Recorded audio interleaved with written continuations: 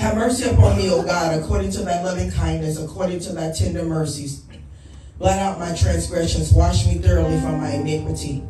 Cleanse me from my sin, for I acknowledge my transgressions. And my sin is ever before me. Against thee, thee only have I sinned and done this evil in thy sight, that thou mightest be justified when thou speakest, and be clear when thou judgest. Behold, I was shapen in iniquity, and in sin did my mother conceive me. Behold, thou desirest truth in the inward parts, and in the hidden parts thou shalt make me to know wisdom. Purge me with hyssop, and I shall be clean. Wash me, and I shall be whiter than snow. Make me to hear the joy and the gladness which the bones that been broken may rejoice. Hide thy face from my sins, and blot out all my iniquities. Create in me a clean heart, O God, and renew a right spirit within me. Cast me not away from thy presence, and take not thy Holy Spirit from me. Restore unto me the joy of thy salvation. Uphold me with thy free spirit. Then will I teach transgressors thy ways, and sinners shall be converted unto thee. Deliver me from blood guiltiness, O God, of my salvation, and my tongue shall sing aloud of thy righteousness. O Lord, open up my lips, and my mouth shall show forth thy praise. For thou desirest not sacrifice, else I will give it. Thou delightest not in the burnt offerings. The sacrifices of God are a broken spirit, a broken and a contrite heart, O God, thou wilt not despise. Do good in thy good pleasure to Zion, build the walls of Jerusalem. Then shalt thou be pleased with the sacrifices of righteousness, with burnt offerings and whole burnt offerings. Then shall thou offer bullocks upon thy altar. Let us just begin to get in a place of prayer and our posture. Father, we just bless your name this morning, God, and we honor you, Father God. God, this time, God, that we take this time to dedicate to you, Father God. God, that we begin to learn, God, and begin to tear down, Father God, that you may build us up, God. In the mighty name of Jesus, God, we thank you this morning, Father God. We ask and we welcome the Holy Spirit in this place, God. Not just building, but us, God, in the name of Jesus. We bless your name right now, God. We ask, God, that everything, God, that is not part of the kingdom, God, that God, the bricks, Father God, the mortar, Father God, that we've laid ourselves, begin to tear down, God. In the name of Jesus, we declare and decree, God, that we will have clarity, Father God. In the name of Jesus, we thank you, God, for this time of self-examination, God. In the name of Jesus, God, we bless your name right now, God. We honor you in this house, God. We thank you, God, for waking us up this morning, God, renewed in our minds and our bodies, God. In the name of Jesus, God, we bless you right now. We honor you in the name of Jesus. I need some water. Begin to just lift up your hands and begin to exalt the name of the Lord. We thank you, God, for what you're going to do, God, in this season, God. We honor you right now in the name of Jesus. I come, God, this morning to break the back of the enemy. We come this morning to break the back of the enemy. We come for fingers, legs in the name of Jesus.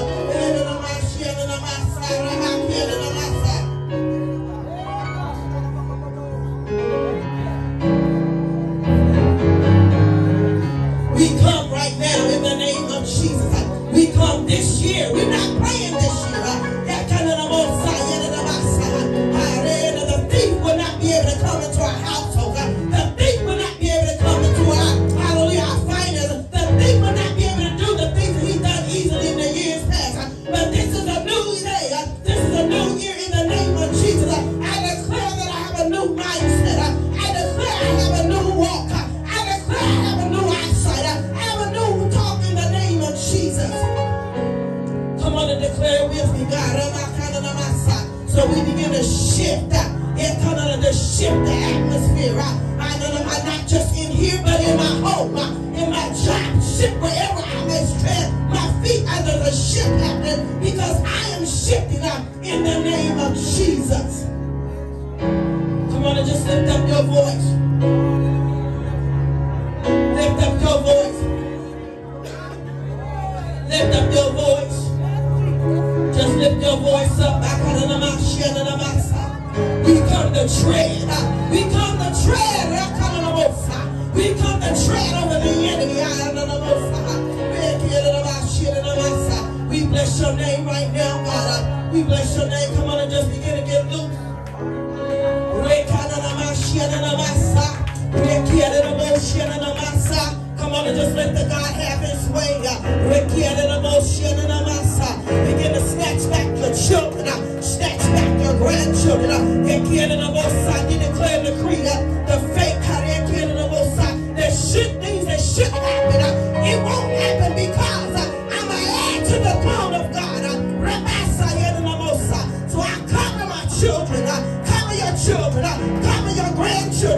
We cover them right now in the name of Jesus. Yeah, death may be going through the land, but it shall not come down my dwelling place in the name of Jesus. Come on and declare it. Why? Because the blood is over my doorpost, my forehead, the blood is inside of me, the baptism of the Holy Spirit protects me.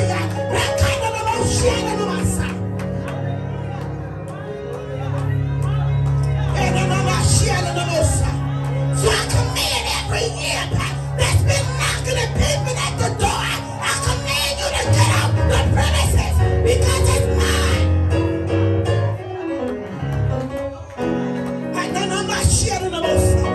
This is a year of walking in your dominion.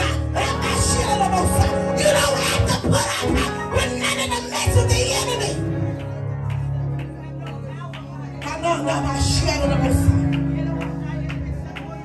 I command every crooked place in the people of God's life. I command every crooked place to straighten up in the name of Jesus. We didn't come this far to play with the devil. We didn't come this far. Take your place. Take your places. Take your seat. Take your seat. Take your seat. Take your seat, says the Spirit of God. We are seated in heavenly places. We're not seated in a dungeon. We're not seated in a jail cell. We're seated in heavenly places. You gotta act like you're seated. You gotta talk like you have a crown on top of your head. And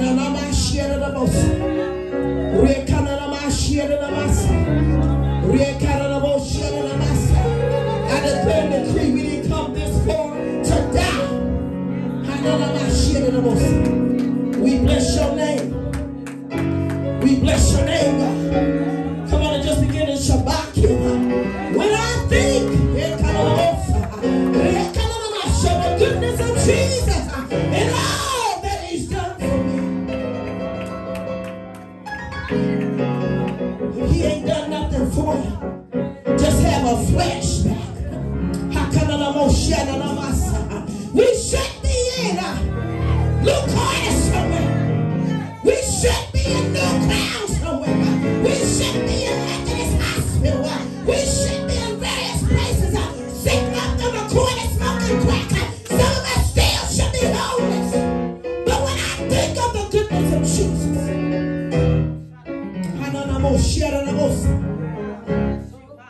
I can't do nothing but praise him with a hallelujah shout. A hallelujah shout. I'm not in a coffin nowhere. I'm not in a morgue anywhere. My children, my family members are not in a morgue nowhere. But I got a reasonable portion of my health. I got a reasonable portion of my strength. In the name of Jesus. And I understand the breath that is coming through my lungs. It is the breath of God. So God, we thank you. We thank you.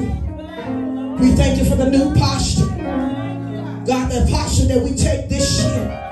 A posture of praise. A posture that I'm walking in dominion. I'm posture that I'm unstoppable because of what the blood of Jesus Christ did. Let me give you just a little synopsis. The blood of Jesus is still saving. It's still hanging. It's still healing. So that makes you become unstoppable. I thank you, declare and decree this year, God. No good thing that you withhold from us. So when I begin to put my hands on something, God, or we didn't put our hands on something, put your hand out there, act like you're touching something, you're blessing it. We're blessing it, we're blessing it, we're blessing it, we're blessing it, and it shall come to pass in the name of Jesus. In the name of Jesus. In the name of Jesus. In the name of Jesus. Because I call that name, every demon, hallelujah, fear, every demon tremble at that name. For I know I'm not the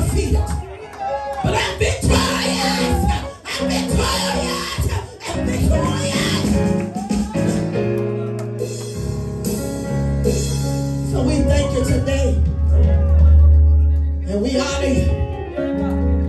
We honor you, God. Come on, give you a couple more seconds to lift up your timber. I don't know what you need to release, but God says at this time to release. Put it in the atmosphere so that he can capture it, so that he can bless it.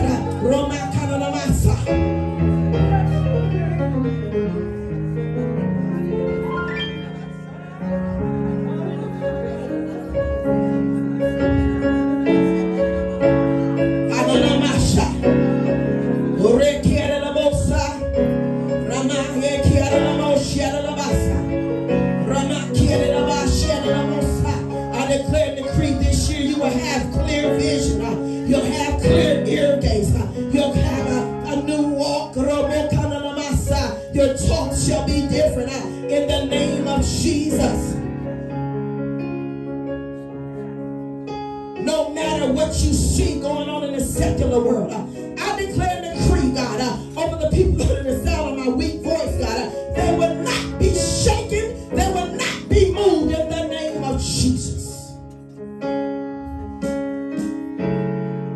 Come on and just worship him. Just worship him. Worship him. Those things that easily beset you, those things that easily had you trapped, we declare and decree you are overcomer. They will not take you out. In the name of Jesus, I declare and decree that your prayer life shifts. In the name of Jesus, your thought pattern shifts. In the name of Jesus, the sleeping giants, the gifting that's inside of you that's been dormant, it shall be unlocked this year. In the name of Jesus, I declare and decree there be order in the members of your mind and your spirit and your soul. In the name of Jesus, I declare this. In the name of Jesus, over the people of God, over the remnant of God. In the name of Jesus, I declare your cupboards this year will not be bare. Your cupboards won't be bare, but God shall supply every daily bread, every morsel of finances. In the name of Jesus, I declare this to be so. In the mighty name of Jesus. Those that are dealing with health issues, the Bible says your sicknesses is not unto your death. I declare, I speak to diabetes, I speak to high blood pressure, I speak to arthritis, I speak to them now. You regulate in the name of Jesus. We declare and decree this year, less pills, less medication, less trips to the doctor, because you got to meet the physician that already healed your body, that already paid the price. By his stripes, the word of God says that we are healed. So walk in your healing. You hear what I said, are healed. You got to speak to yourself, I'm healed. I'm healed. I'm healed. You are what you confess. I'm healed. I'm healed. I'm healed. I'm healed. I'm healed. The doctor's a lie. I'm healed. Because some of the things that you're dealing with, you should have been gone. Why? Why you're not gone?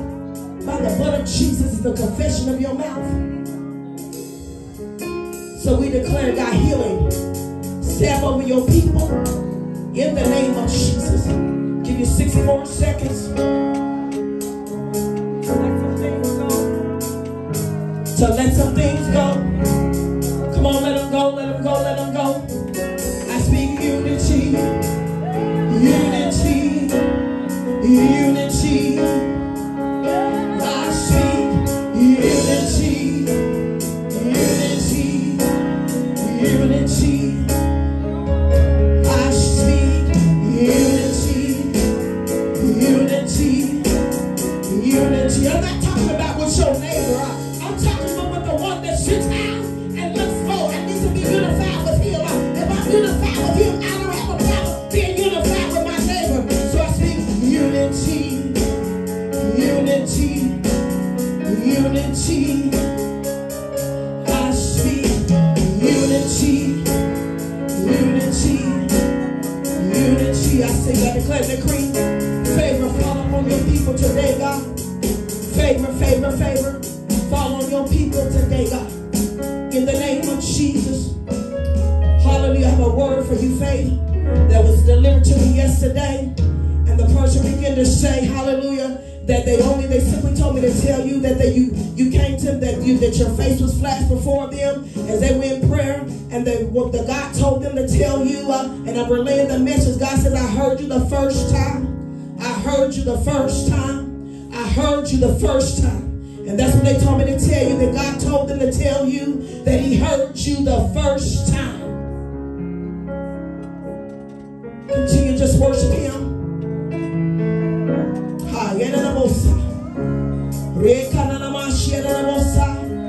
We pray for our speaker, God, our teacher today. God, that he, God, our theme, our classes on worship today, God. Worship is not about singing, but it's a lifestyle. It need to be pumped and primed by the musicians. But God, I came, God, with a praise and my lips. I came with words to say to my Father. I came with words of blessings to bless my brothers and sisters in the Lord.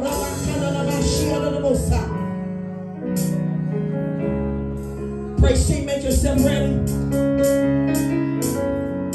So God, we just thank you. And we bless your name. We bless your name. We bless your name. We bless your name.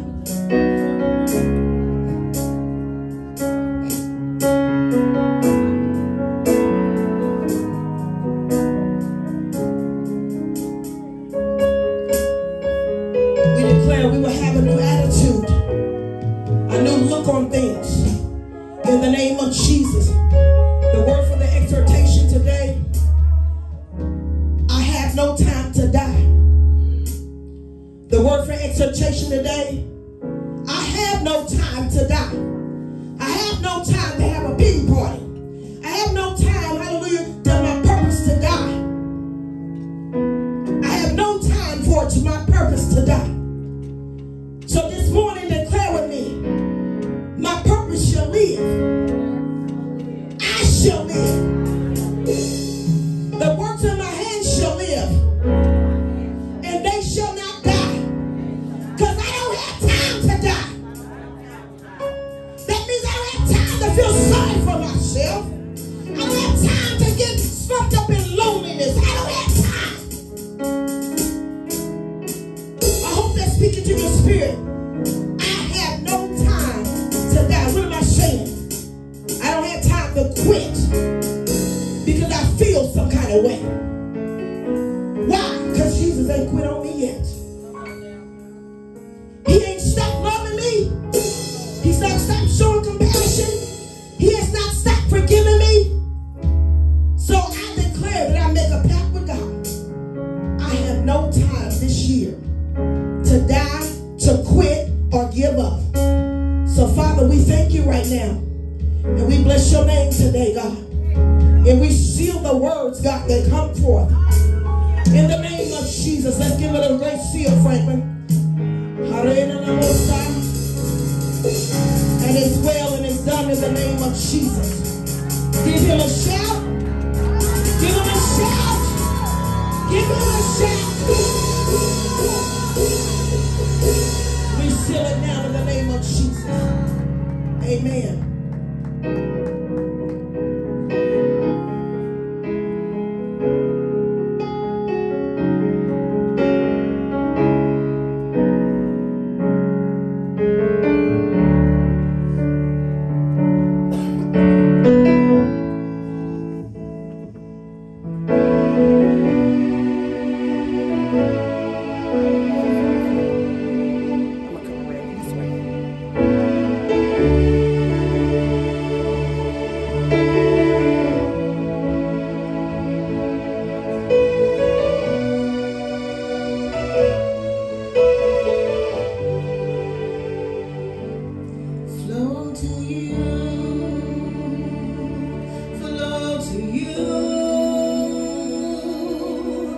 Let the river of my worship flow.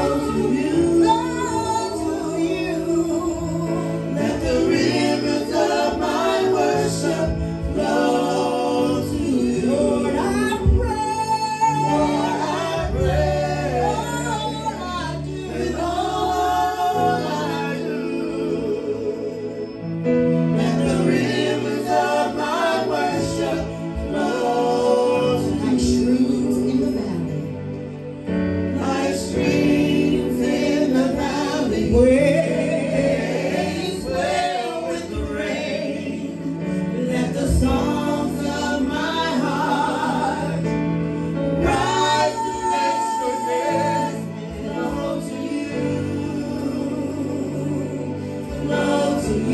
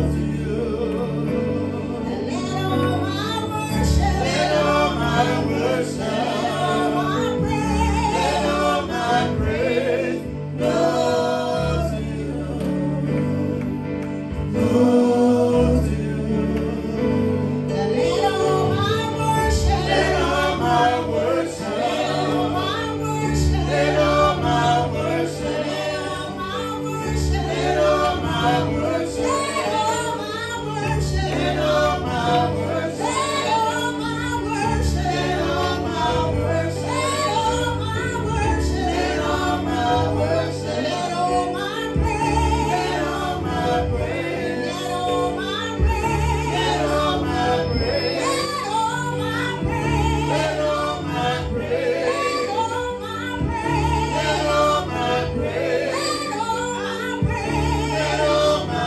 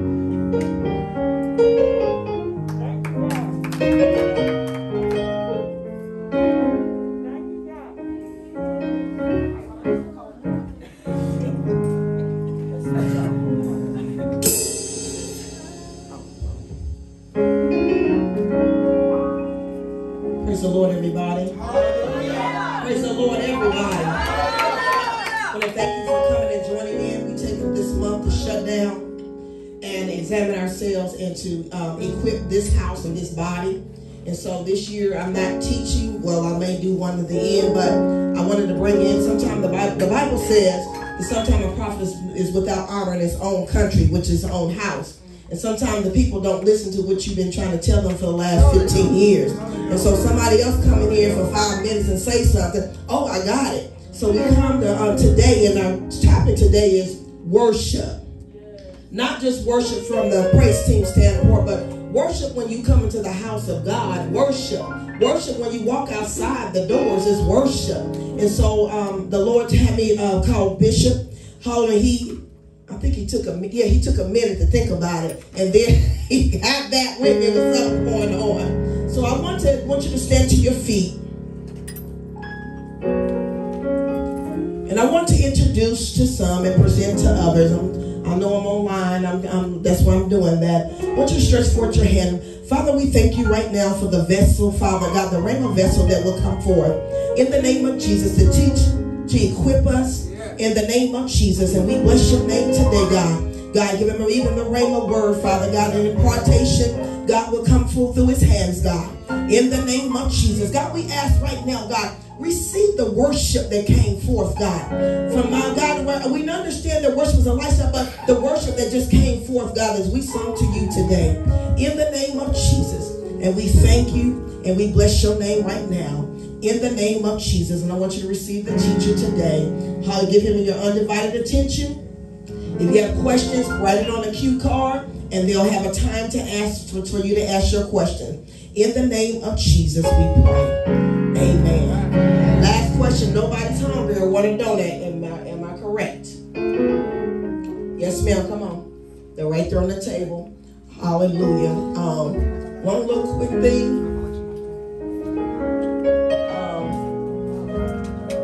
I want to do a blessing this month. God had told me to do something.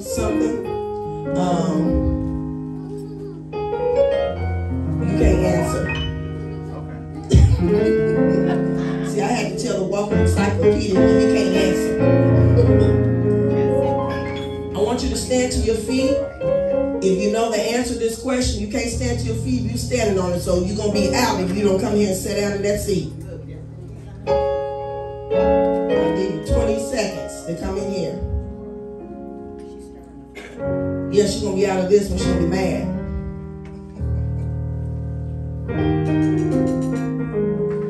If you know the answer to this, then put your phone down because you can't Google it. Gina. Stand to your feet as fast as you can. Kim, sit down.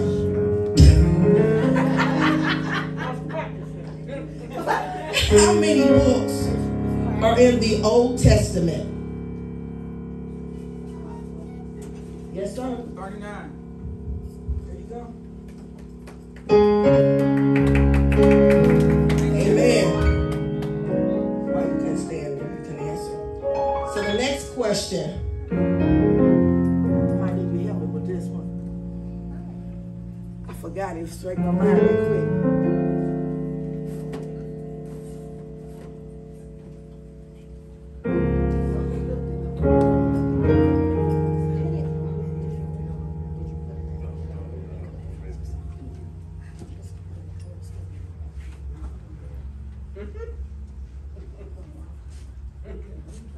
Okay, now I want you to think a little bit. How many commandments are actually in the Bible? Don't jump on your feet so quickly. Listen to what I'm saying. How many commandments are actually in the Bible? I believe it's 639. No, ma'am. I knew I was. Come on. Just talked about it. Hold on, sit down. You got something. How many? You stood up. Go ahead and take a crack at it. Close. We discussed that. We did. Come on. You would love to have this. You are love beyond measure book. Then put the phone down so you think you're cheating. How many? Yes, ma'am. 613. Yes, ma'am. You notice I said Bible, not Exodus. There's a difference. If you go through there, they had a whole lot of stuff that they had to go through. So I'm going to turn it over. Make sure today that you stop by. I didn't bring any of my new books. I forgot because I was running late. We got a Jewish Bible. We got the 400 anniversary edition. Just go in there and read versus your King James versus the older King James. Go back and just read and see some things and some books up here. I'll bring some next week. There's some things I have a Tanakh up here, and I have a Strong's. Anybody gonna need a Strong's today? I don't know if you're gonna need one or not. I don't know if he got it all out spelled out for you, or he gonna make you think. Put your recorders on so that you can hear what he's saying, so you can go back and listen to what he's gonna teach you today. You can come on, Frankie. The next voice that you hear, if you want something to eat, do like this, because we have biscuits and gravy, fried apples and eggs, and long donuts for breakfast. And I'm going to be the watchdog over the biscuits and gravy because our guests have to have something to eat too. He can come all this way to sit here and teach. He's going to be thinking about that food. But make sure that you don't teach too fast. It ain't going nowhere. It ain't going nowhere. God bless you. Is wonderful.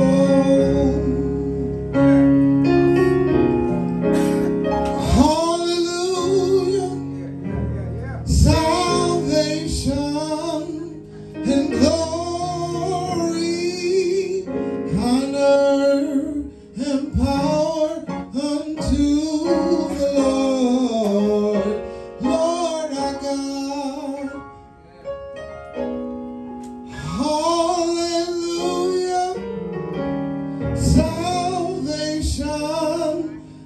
Glory, honor, and power unto the Lord.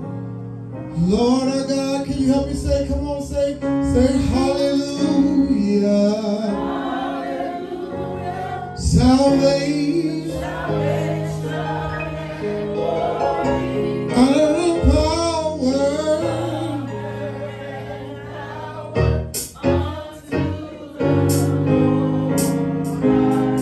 Come on, now open your mouth, say hallelujah.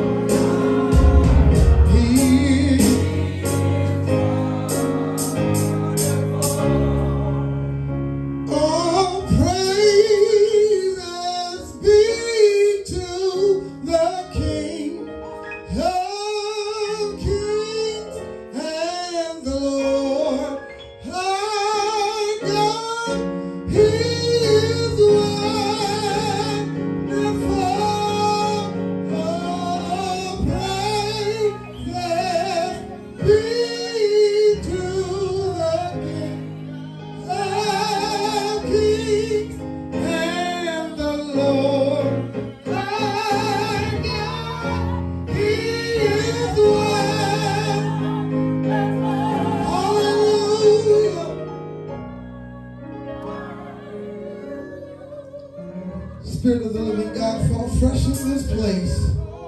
Master, we thank you now for what our ears are about to hear, our hearts are about to learn, and our lifestyle is about to receive. Now, Master, it is in the name of Jesus that God, we ask that you would speak to us, not as children needing milk, but as mature believers in Christ, ready for the meat of the word. Master calls me to decrease that you and only you may increase. In the mighty, the matchless and powerful name of Jesus, who is the Christ.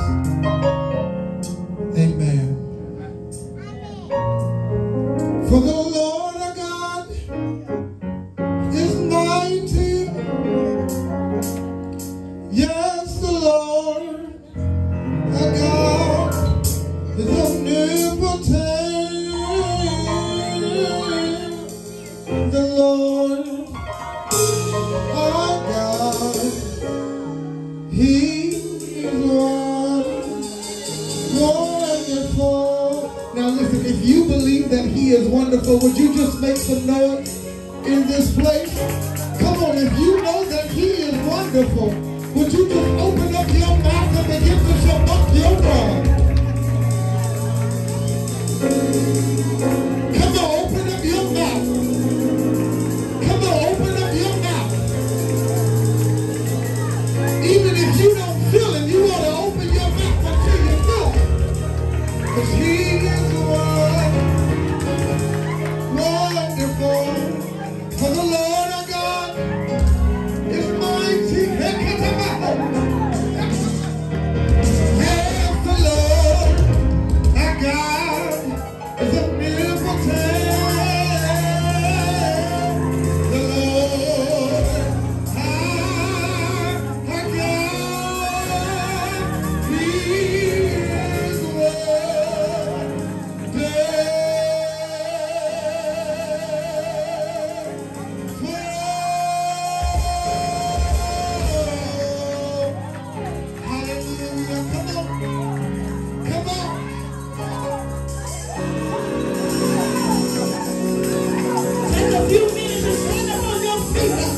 Give God some praise.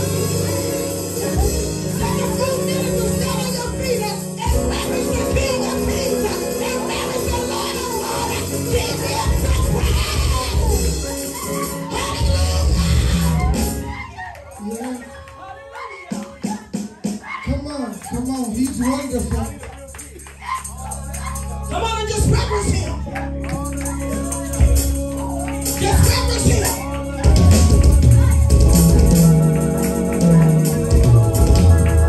Just reverence him. Give him what he wants. Give him what he wants. Give him what he wants. Give him what he wants. Hallelujah. Thank you, Jesus. Thank you, Jesus. Thank you, Jesus. Give him what he wants. Give him what he wants.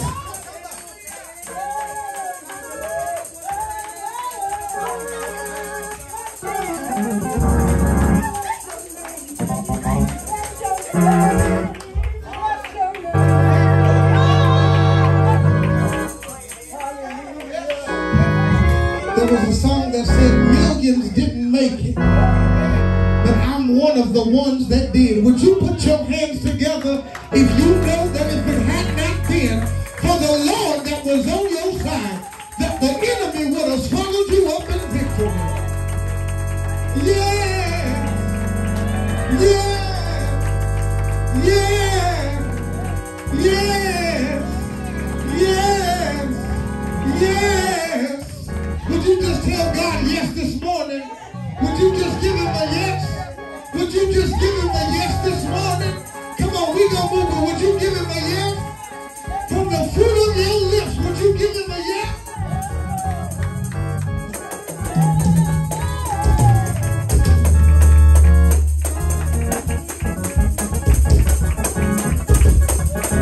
I gotta feel everything gonna be alright.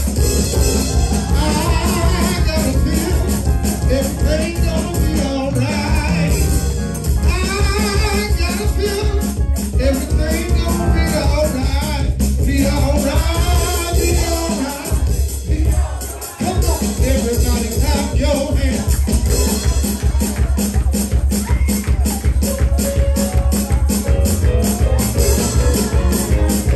Everything,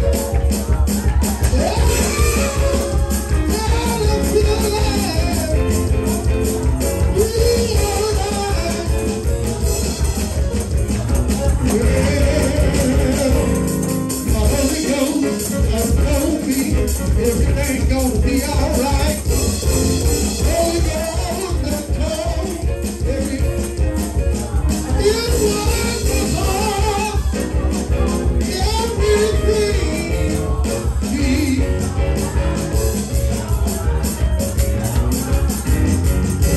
Well, only God can do it. Only God can do it. Only God can do it. Only God can do it. Only he can save. Only he can deliver.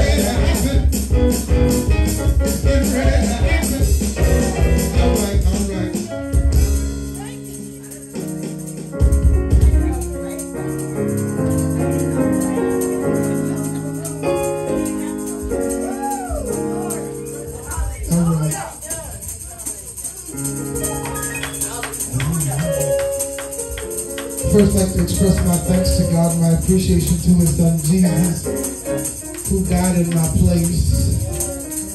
To my sister, the angel of this house, Apostle Price. Amen. To all of you, my father's children, to our retired praise and worship leader, Pastor Emeritus Medea Quick. Amen. To my mother and father-in-law for being here. Amen. And to my study partner, the one who keeps me grounded, Sister Brittany, to Pastor Franklin. You better go on and help yourself. Y'all probably, I'm gonna tell a little bit of business real quick. But you looking at a woman who's been through more surgeries than there are people in this room.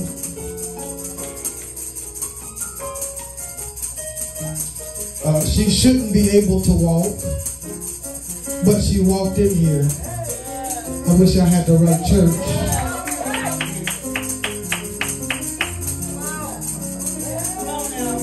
The middle of last month, she lost her brother, and real quick almost fell into a depression. But my Bible says that when you put on the garment of praise, can I tell y'all, I work for her. I'm her home health aide. I work for her, and I have watched her praise her way when she didn't have no words, and all there was tears. So listen, y'all let her do her thing over there, because she needs something from God today. And the truth be told, there are a few of you sitting in this room under the sound of my voice. And I know we got class, but listen, this ain't about me. This is about Him. And so I want you to get what you need this morning. So listen, take your time. I'm not going to be before you long. So get what you need from God this morning.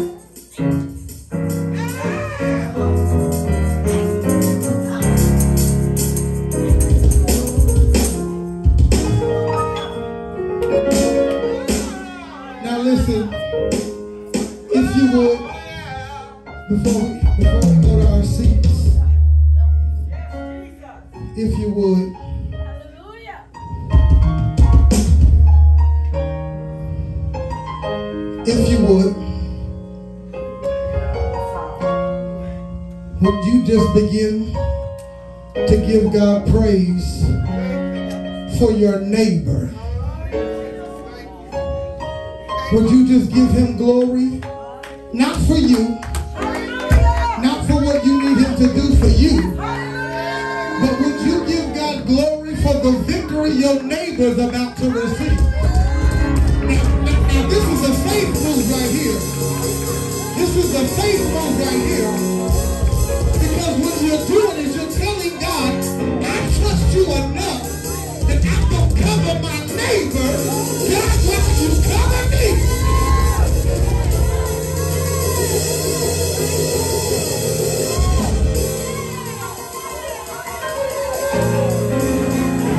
Come on. Whatever you release into the atmosphere for your neighbor, God is going to do double for you. Would you open up your mouth? Come on, open up your mouth and give God glory for your neighbor. God will always hear him and cry.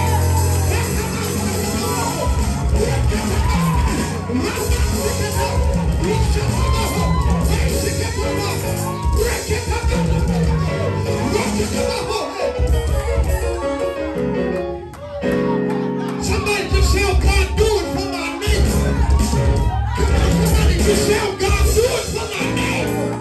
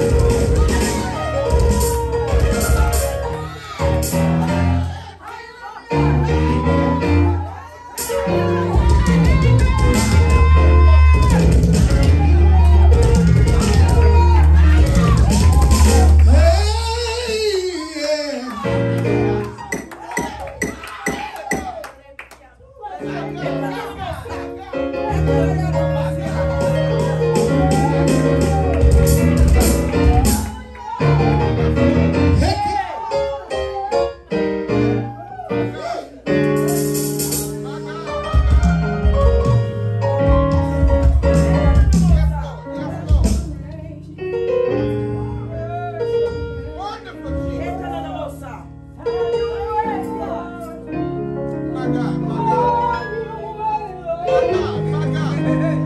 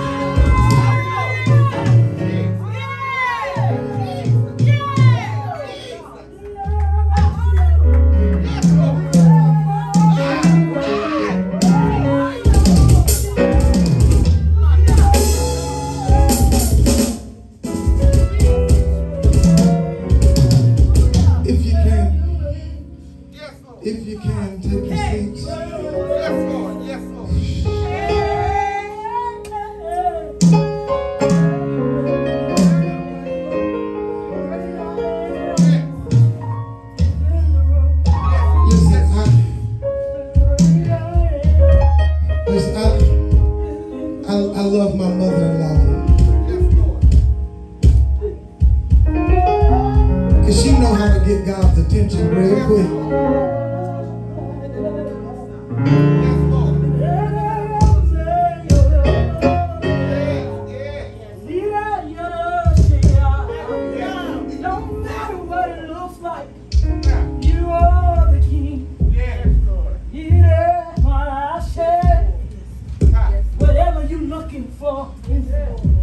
It's in the room. It's in the room, Lord. God, we love, Lord.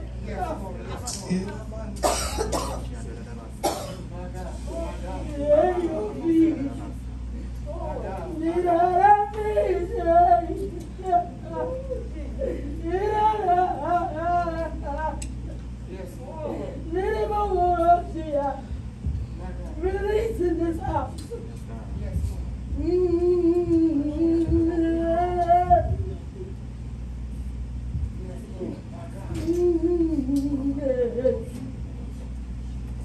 God, hallelujah.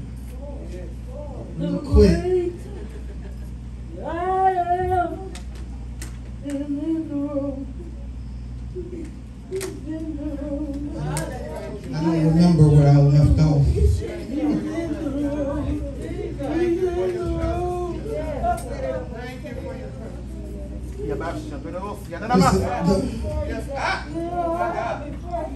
The best way to learn, I have found, is by experience. I battled with how to. I'm gonna let y'all into a little secret. Franklin, you should move away from them keys, sir. Yes, God. I battled with how to start. As much as I know, and that's not being arrogant, but I pride myself on knowledge and information. Doctors go through years of training, classes and studying before they ever get a knife in their hand to cut on someone. And I believe that something that today's church lacks is educated people who stand behind the desk. They sound good with the hammering, but that's all they know. So now I am a better impromptu teacher than I am having to come up with a lesson plan. That's not me. You ask me a question on the fly, I got you. We can go from there. But if I have to sit down and draw up a lesson plan, we in trouble.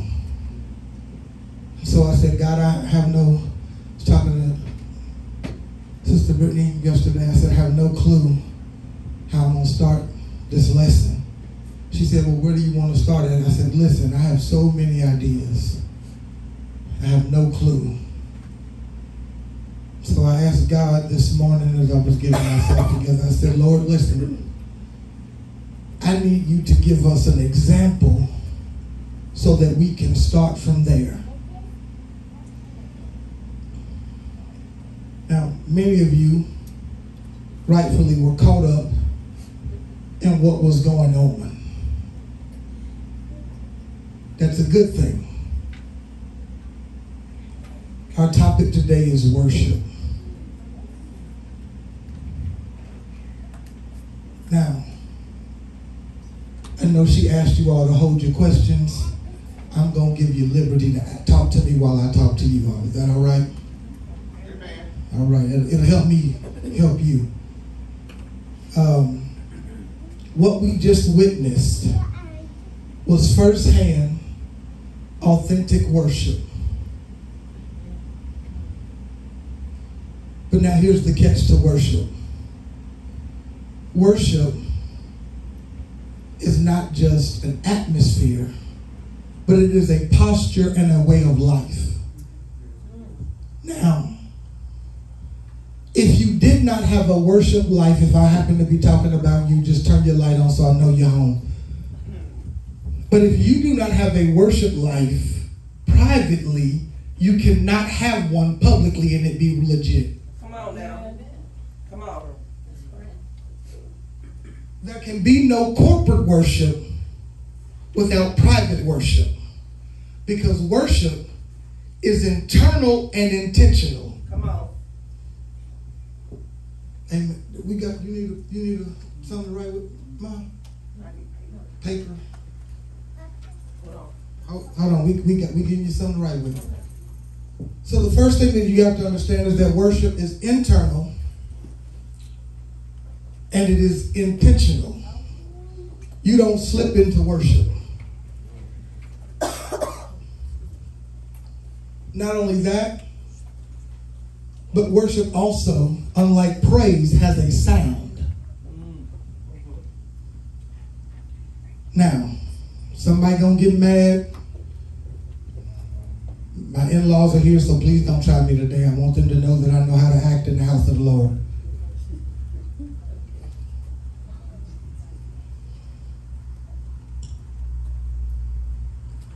You cannot slide in to worship. The Bible says make a joyful noise. Finna hurt somebody feeling.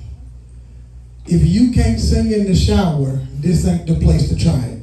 Come on now. No, y'all laughing, but I'm serious. We've got to, because here's the thing. Your tone can alter the flow of worship if you ain't on key. Come on now. Come on. There is a sound that worship. So if you always flat, your worship should stay private before it ever becomes public.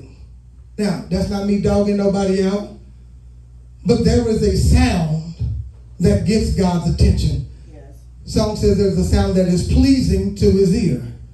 If it sounds like you scratching nails on the chalkboard, that ain't it. Why is that vital?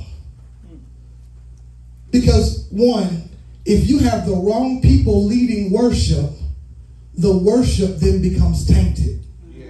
Come on. That's true.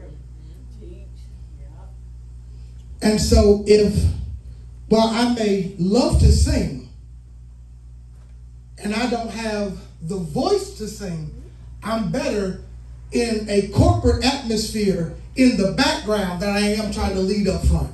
Amen. This is where we got to check our egos. Worship has no place for your ego. Come on. None. I'll get to my notes in a minute. I just got to go with what's in the room right now. Amen. Worship has no place for your ego. Let me say this. Just because you hear a song doesn't mean that that song is appropriate for church. That's right. Some of these gospel artists produce what's called concert music. Yes. Concert music don't belong in God's house. That's right. Why not? Y'all, if I say something, you got a question, talk to me. Help For me. entertainment. It's for entertainment. Worship is never about you. That's right. It's about him. Come on. Now, to the preachers that are watching via social media, they're going to get mad. Please don't call my phone later. Preaching is not the most important part of service. That's true. That's it. That's true. Why?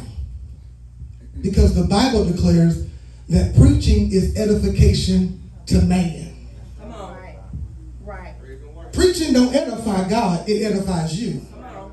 Because my message is to inspire you to be better. Come on. I don't inspire God to be better because there is nothing better than God. Come on. Come on. So therefore the preaching is not what's most important. Worship is. Because praise and worship is about God. Amen. And so preachers, if you're in a service, and I've had this happen to me several times, and the Spirit comes through and lays folks out, you insult God if you continue to try and preach a message. Come on now. That's so right. You really out of order. And if I ever see it at my church, I'm going to set you down. Hey, it's been real. We'll still give you your offering. Calm down. But you have to be able to be sensitive to the Spirit of God. And this starts with your personal relationship. I would encourage you all, write this down, get this book. I'm actually about to get it for our church because this is where we are getting ready to start our Bible study. Name of this book is called Enjoying Intimacy with God.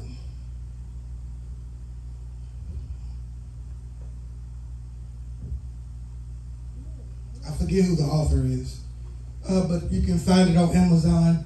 I think the book is like $10, the paperback. It's 2 versions of it, but if you get it from Amazon, you want the one that's kind of got the sunset backdrop. That's the one you want. The opening line of this book, chapter number 1, when I first read this book, I was in prison. Jay Sanders? I believe that's who it is. Jay Sanders. I'll put it in our group page so you can get it. Enjoying Intimacy with God. The opening line to this book, I found this book while I was locked up in prison. See, what happens when you walk away from God is God will remind you that you don't quit Him. He'll quit you before you ever get a chance to quit Him. And I tried to quit God. And God was like, let's see who's better at this, me or you. So I was facing 88 years in prison. I ended up only doing 11 months. Now watch this. Because of arrogance, I was mad at God that I still had to do that 11 months. Yeah. Because that's how we are as people. Because the modern church has told us that when God brings us out and when God gives us grace, that there is no repercussion for the wrong we've done. And so what happens is that God graced me by knocking off 88 years of a prison sentence and making me do 11 months. And because He didn't bring me all the way out, I got upset.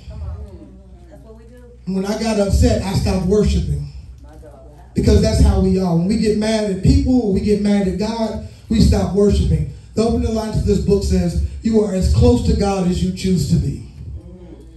What does that mean? That if you don't feel God, it's because you ain't nowhere near Him. Come on. Not that He walked away from you, but you're not near Him. How do I know? The Bible says, draw nigh unto me, and I will draw nigh unto thee. It means if you come close to me, I'll come closer to you. So our praise has to be what first? It has to be internal. Then it has to be intentional. Our worship has to have a sound. Now, let me get to my notes real quick.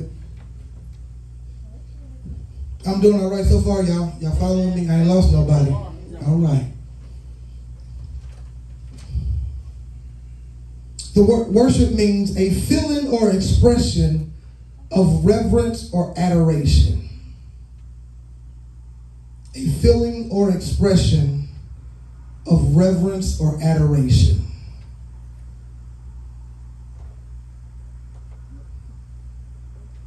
Now, when your worship is internal, it's going to make somebody mad because you probably said this.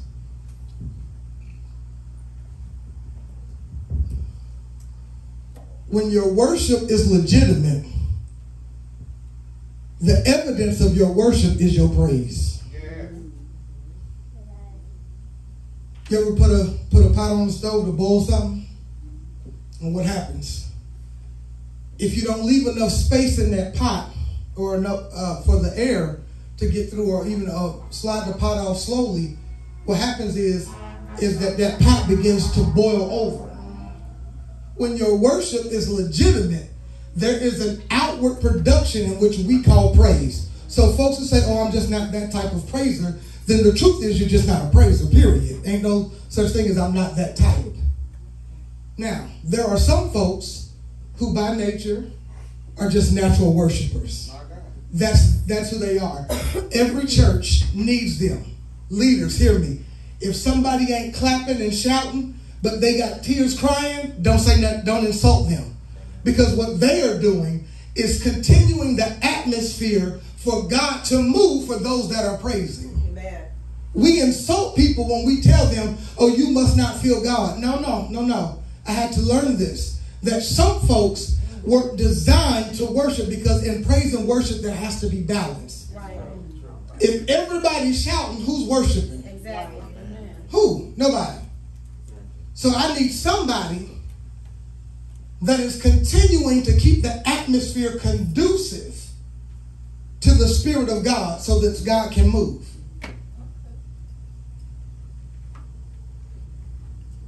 So your worship produces an outward response, which is our praise. Now, there are some folks that would like to praise, but they can't because they worship too deep. And I didn't think that was possible. But there is a such thing as us being extremely deep into worship. Now, this typically happens to me while I'm behind the wheel of a car. I don't understand why, but that's when it gets me. I've tore up a forklift at work listening to my music, and the right song come on, and I start thinking about who God is, not what God's done. See, this is why some people can't worship. It's because we confuse our worship with what God has done for us, right, not off of God's sovereignty. Come on. But your worship, you worship God simply because he's God. If he never does anything, you still owe him worship because of who he is.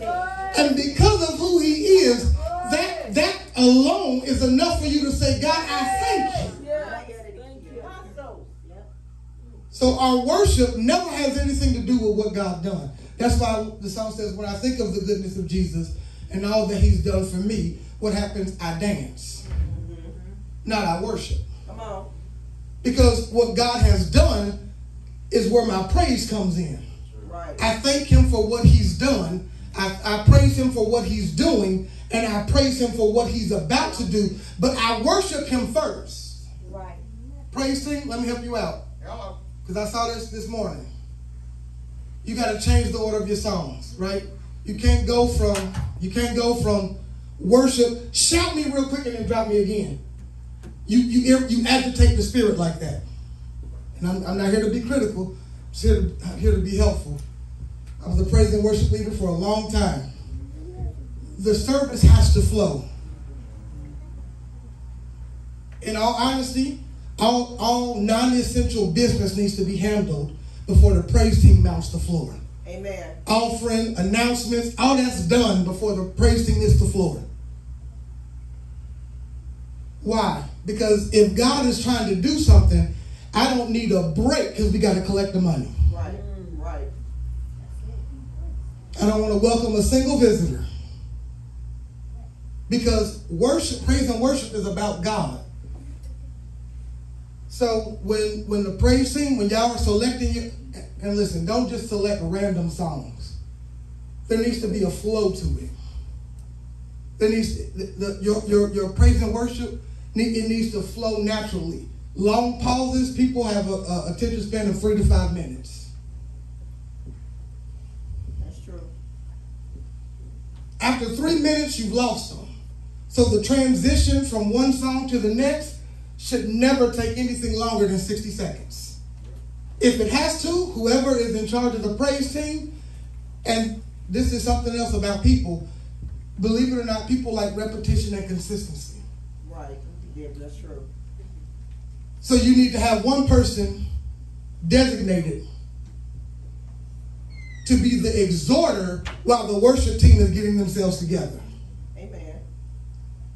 Now, don't make you mad again. It's all right. If you're not praying, stay outside till service starts. This hinders worship. Don't believe me? I got some Bible for you.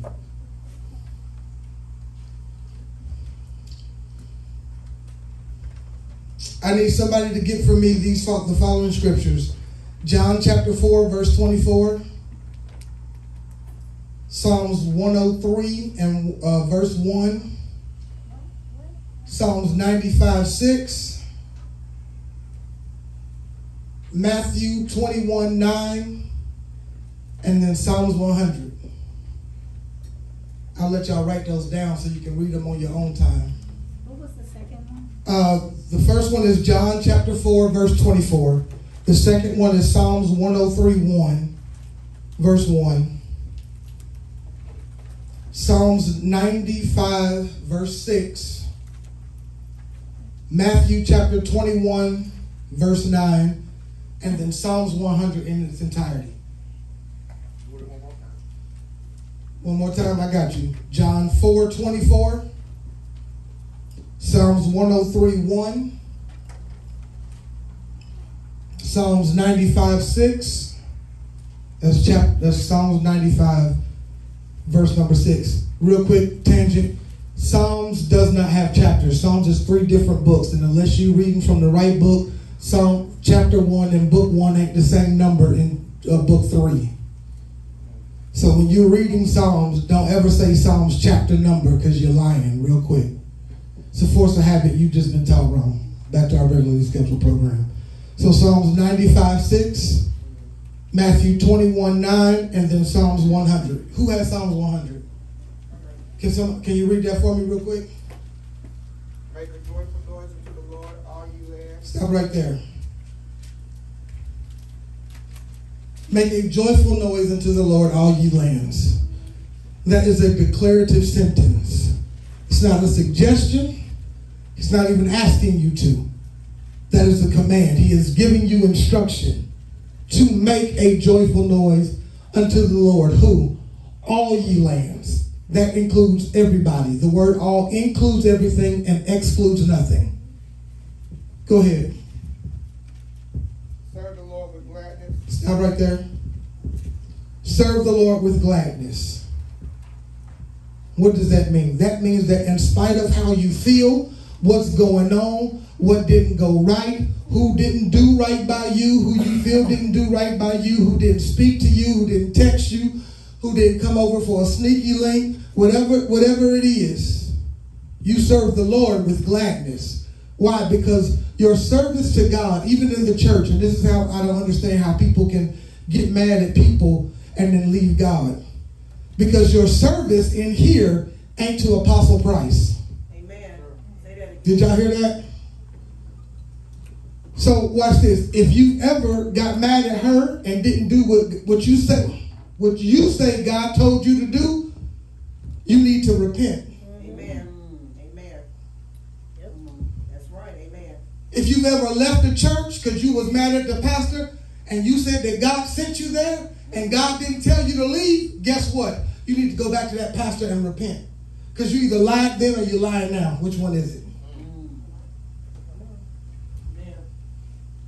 You serve the Lord with gladness. Why? Because that's who you're serving. That's right. Church, believe it or not, when you come to church, this will stop a lot of so-called church hurt. Because when I come to church, church about me. I don't care what none of y'all got going on. Amen. That's it. This is personal for me. You didn't get me through this week. Come on. That's right. You may have helped irritate this week, Come on. but you didn't get me through. You didn't wake me up this morning. And I know that sounds cliche-ish, but the truth of the matter is that you ain't paid not a single one of my bills. You ain't got nothing on my snacks. None of that. So how dare I allow you to disrupt the one that I serve? Amen. And listen, and I understand. There's times as the pastor that I've had to ask God to get me right before I walked into church because some folks in the church had already gotten on my nerves. Amen. They had already. I remember one Sunday morning, I had to fire a musician. She cussed me from Amazing Grace to Flowing Time. My God. What? Yes, Lord. Yes, you did. I had to fight because here's the thing: if you hear one, if you getting paid to do a job, I expect you to be on time. Period. Point blank. You don't get to show it when you feel like it. Amen. You don't, especially if we paying you. No, you're gonna be here when I tell you to. Second off, you don't get to make rehearsal when you feel like making rehearsal. If we have a set rehearsal date, if we need to adjust the time, we can. But you don't get to. Well, I'm not coming. Okay, you fired. I hire slow. I fire fast. So you have to understand that when you come into the house of God, you come in to see Him, not your neighbor. Amen. And so this would, as I said, this will stop a lot of church hurt because what happens is that when we show up here, our focus is wrong. That's right. That's right. And now we got to pray till blood start running down our foreheads. And I got to scream myself dumb long before I'm ready to, because I've got to now try and shift the atmosphere Because when you came in, your mind wasn't right. Right. Go ahead, keep reading, Pastor Quick. Come, serve the Lord with gladness. Come before his presence with singing. Know ye that the Lord, he is God. It is he that has made us, and not we ourselves. We are his people, and the sheep of his pasture. Stop right there. Your worship can't be pure if you don't understand who you belong to.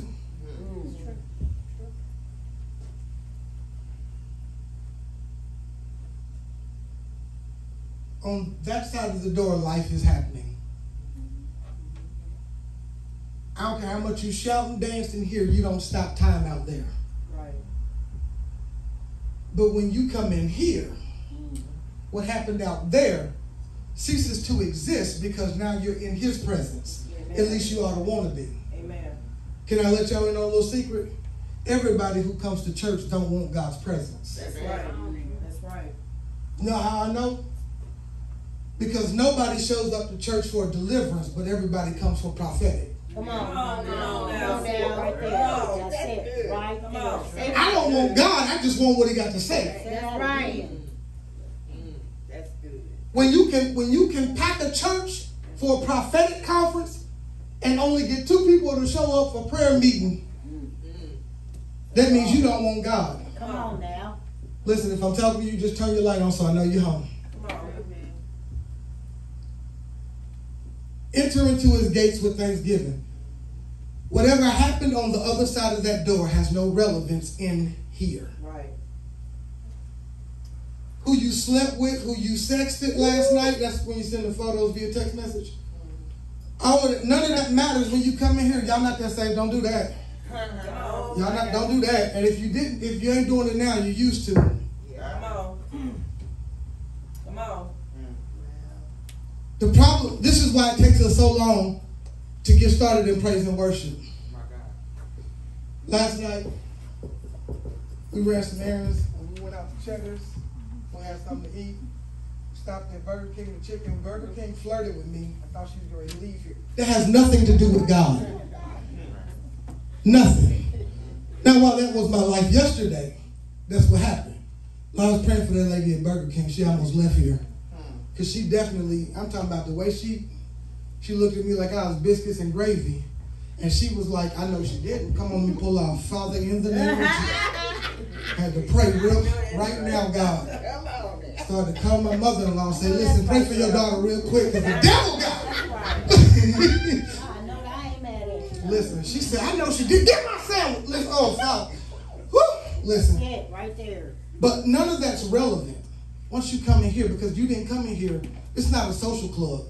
And this is why this is why the church is no longer a hospital, because we've turned it into a nightclub. Come on now. This is for me to come and share the latest tea, then post on Facebook, church folks ain't real, because I told all my business to everybody in the church, and somebody sold it to somebody who don't go to our church, and now I'm mad because my business out, but my business out because I can't keep my mouth shut. Y'all don't got to say amen. Come on now. Let be quiet.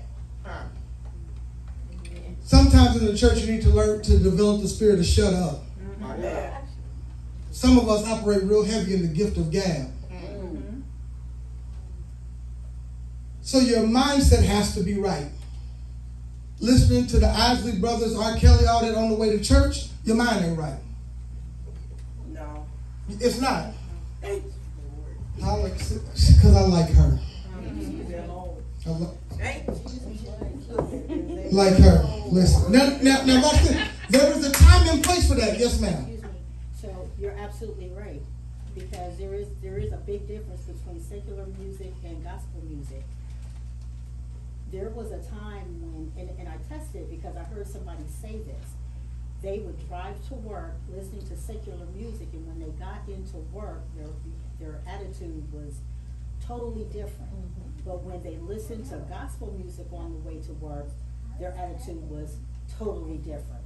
So I tried it, and I have found that if I listen, which I don't, but if I was to listen to secular music, what's coming into you is what's going out of you. That is true. Now, I ain't gonna lie. There were times where I worked in the warehouse because of what I had to do.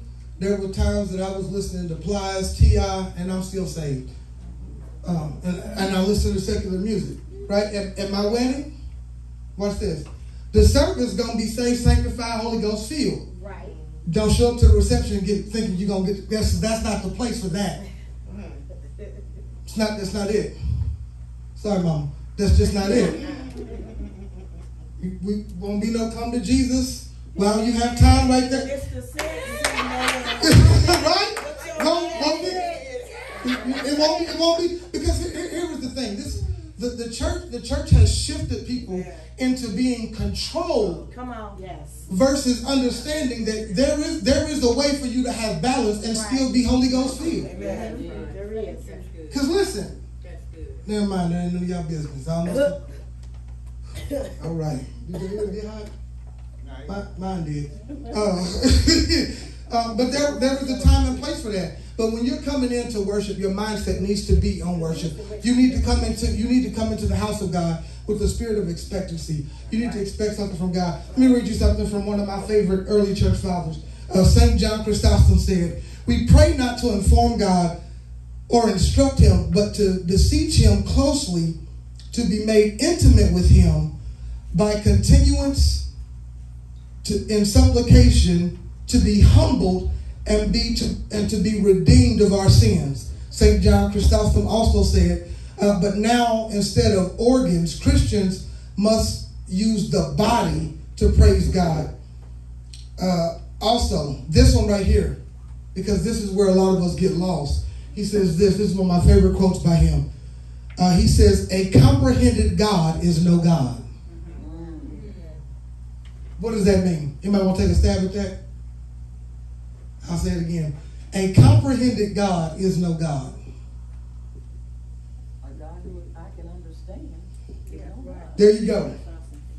The church has eliminated the room for the mysteries of God. Some things, we just had this conversation yesterday, some things about God he's never going to reveal to you because it ain't none of your business. That's right. And he don't answer to you. That's right. And so there is a time during worship where you don't need to understand what's taking place because it has nothing to do with you. That's right. If God decides to, and I've had to learn how to do this. I've had to learn how to preach while somebody getting their deliverance. That ain't got nothing to do with me. Right. Y'all saw what happened when she went in?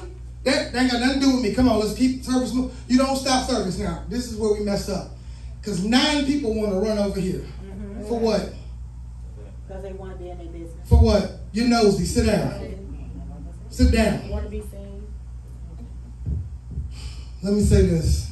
This is my friend. I love her. Sunday morning, y'all need to talk to her at all. Y'all got nothing to say to her. Nothing. You ain't got nothing to say to him. Praise team, y'all know what y'all singing for, y'all show up. Y'all to know what key, tempo, all of that. But you disrupt worship when you disrupt the leader. Amen. That's true. Saturday night after 6 o'clock, you ain't got no business calling her phone. Unless it is a dire emergency. And let me just be real. If someone died, ain't nothing she can do about it. Right. They're going to, watch this, they'll still be there on Monday. Okay? Why is that important? Because if I'm dealing with your problems while I'm trying to hear from God, I miss what God said concerning you because you talking to me and not him. My God, That's true. That's true. That ain't because she uppity and stuck up and thinks she better than you. No, she worked for God, not you, contrary to popular belief. He called her. Be in the Bible study. He equipped her. And watch this. If you move your membership, his anointing will still rest on her. Because because what he had planned for her, watch this, was never contingent upon you. That's right. That's right. Be in Bible study. As the assistant pastor. Now watch this. As the assistant pastor and your minister of music, before you talk to her, you ought to run it by him first. That's right. That's true. That's right. If it make it to her, it's gotten out of hand. There should be certain things that never. I serve as the assistant presiding bishop of an organization. There are certain things my presiding bishop, my bad, Eric. There's certain things my presider don't know. Why? Because it's my job to deflect. His job is to see. Amen. And if he's looking at what I'm looking at, who's looking at what God's got for us? That's right. All of this is connected to our worship. All of this is connected to our worship. When we get so caught up, and let me say this, religion is not the enemy of relationship. Religion produces accountability that relationship can't handle. Say that again, please. Did y'all catch that? Let me say it one more time for the people in the back. Religion is not the enemy of relationship. Religion produces accountability where relationship cannot. Now, for all those who say, I'm over this religious thing, woe unto you. Because if your relationship with people is unfaithful, I'm going to just stop right there. How you expect to be faithful to God without having to be held accountable? Because we're not accountable to one another, and that's why everything is permitted in church today. Come on. Because we're not accountable. I can come into church with my outside mindset and then get upset when the church says, no, this ain't the place for that. Oh, they just don't want, they want to be religious. No, they want you to be accountable. Accountability is important to your worship. Everybody in here ought to have an accountability partner. I have one. Amen. I have an accountability partner. I got a new one. I'm telling myself. Trying to stop smoking cigarettes, and I'm still saved. Right? So what I had to do was get somebody, and I got two of them because sometimes I'm real hard-headed. I need backup. But I had to find somebody that when they saw me with one would hold me accountable, not because I'm a preacher, but because I desire to be healthy. Right? If you don't have anybody to hold you accountable in your prayer life, when the last time you prayed? What was the reason you prayed? Because if the disconnect notice got you to speaking in tongues, it's too late at that point. You go down to AES if you want to. Bread can't take my mouth. Listen, they'll turn your lights off. You'll be worshiping in the dark. Listen, candlelight services from here on out. Accountability is important and it's vital to our worship. I'm almost done. But it is vital to our worship. Because where there is no accountability, how can I remain faithful to what I don't have to be accountable to? That's why our relationships with people are messed up. Our relationships with our families are messed up. Because we're not accountable to our family. We're not accountable. So I can walk into church when I feel like it. I can be late. What's gonna happen? I sing on the praise team. You gonna let me sing anyway? No. So no lie. One Sunday, my church. Give me one second. I'm gonna say this. I got you. Fix your face, Apostle. No. One Sunday, I got fed up with my church showing up late, and I left. When they pulled up, I left. I ain't mad at you. What you doing? Service started at 1. This is what I understand. I moved it from 11 because y'all couldn't get there at 11 to 1:30, and you mean to tell me at 2:15 you just because there's no accountability. And so now what happens is that when they get there and okay, it's 1:45. Let me go on and pray, sing this song. By 1:50, I'm on my way home because I got what I needed. That's right. If there is no accountability, we'll treat God like we treat each other. Yeah. Go ahead, Apostle. Yeah. We're more faithful to the time clock at work, to something that's going to give us more, that's temporal, than the one that woke us up to get there. If you there's stipulations. If you get late at work, you get a point, or you may get fired. But the way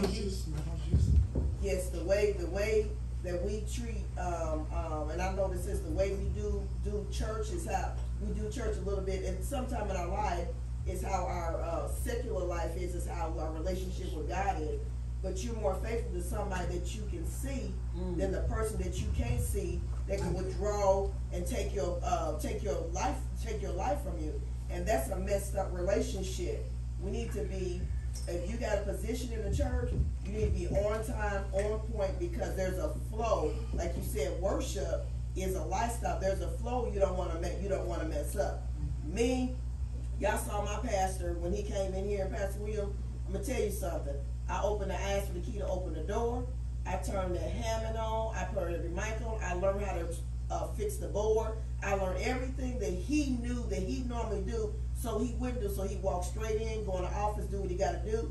I didn't wait for him to start service, tell me to start. I started service. I had it going when he came out. When he wanted to come out, it was still going on. It's a flow of worship.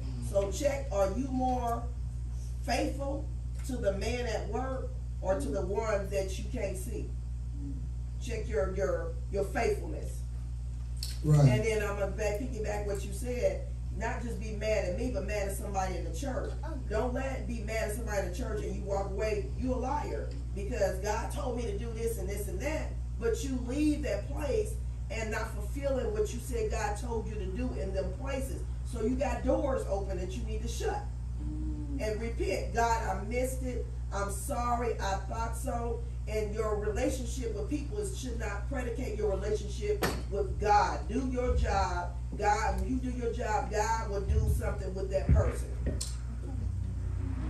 So So these last three things that I want to touch on before I let y'all go.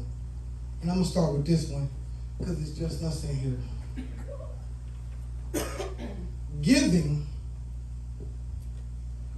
is vital to your worship. Giving. Now,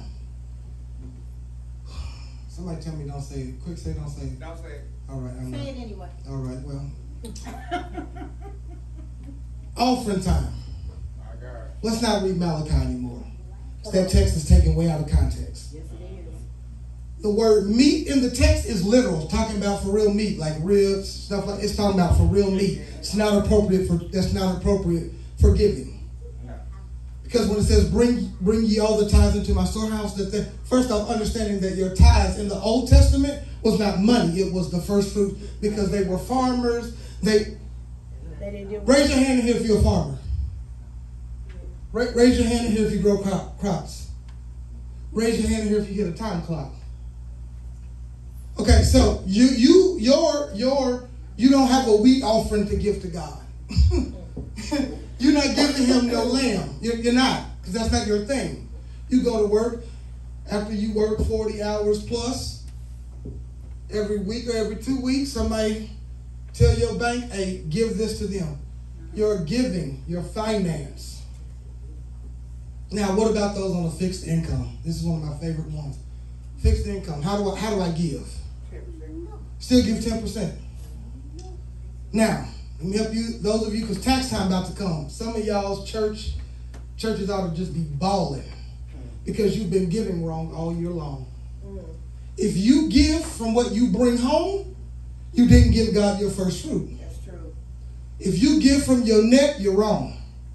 You give from your gross. That's what you make, because what you made before Uncle Sam, he ain't never showed up for a birthday.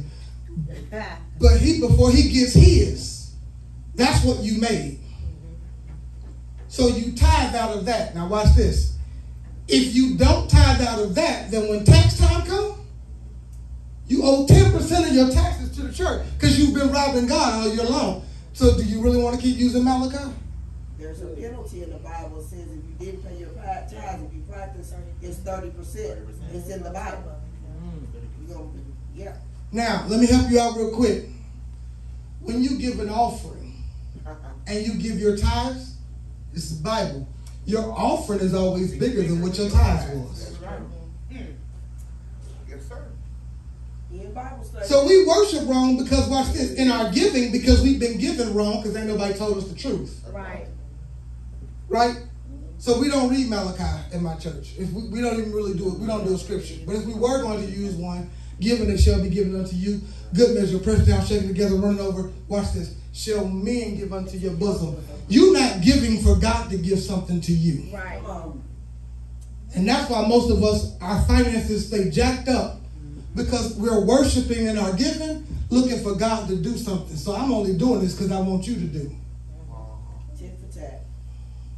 You don't get to manipulate God. Right. Well, God, I'm going to give this because I want you to. No. Because God said, I said give it before I ever told you what I would do. So giving in your work, giving is vital to your worship.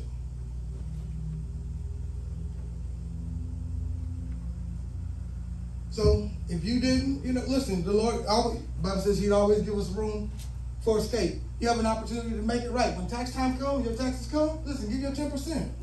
Because watch this. Most of us not going to do right with it anyway. We ain't getting no stocks and bonds. We're not trying to buy no land. We're going to get new lace fronts and mink eyelash. Some of these girls look like rabbits out here. Your eyelashes that long. When you blink, you change the temperature in the room.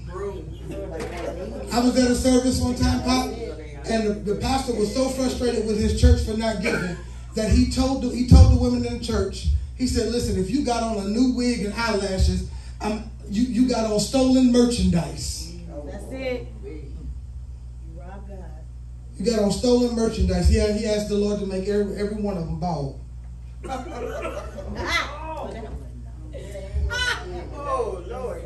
Make every one of them bald. You come in here with mink eyelashes on and you ain't gave an offer. Let me help you out real quick. If you're not giving, there is nothing to give back to you. That's right. In my church, in our bylaws, it says this. Our church will give you 10% of what you've given to us all year. So if you've only given $1, we got you dollar for dollar. We can do that. But if you're not giving properly, now, what if I don't have any income? What if I'm in between seasons? Should never be a candy wrapper on the floor. I shouldn't have to wash the toilet.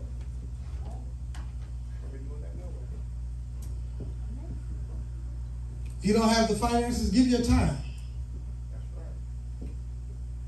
Now, when you start getting finances, that don't mean that you can, I'm just going to keep giving my time. No. Do what you're required to do.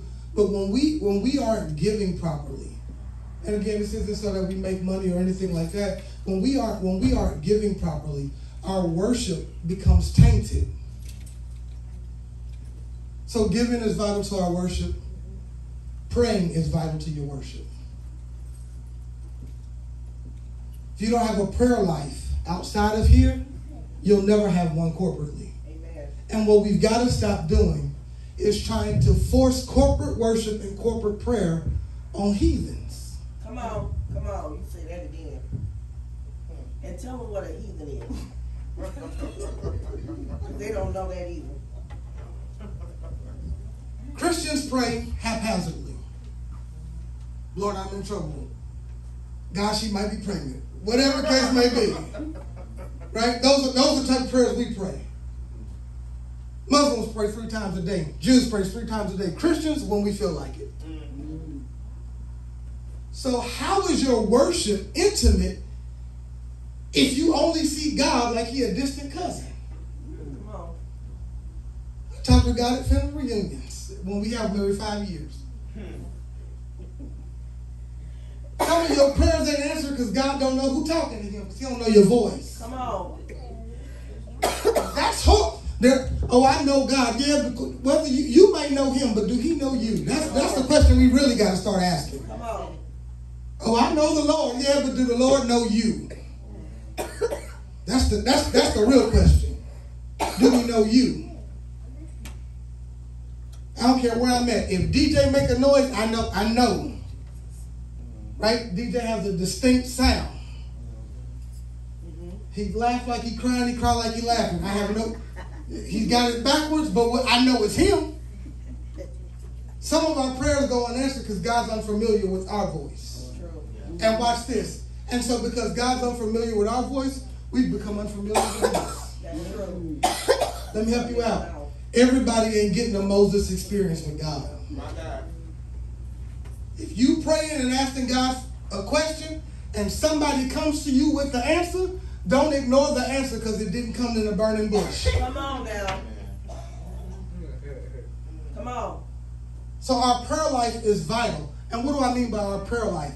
Right? There's a difference between personal prayer and corporate prayer. Yes. What we do in here is corporate prayer. Yes. Covers us all.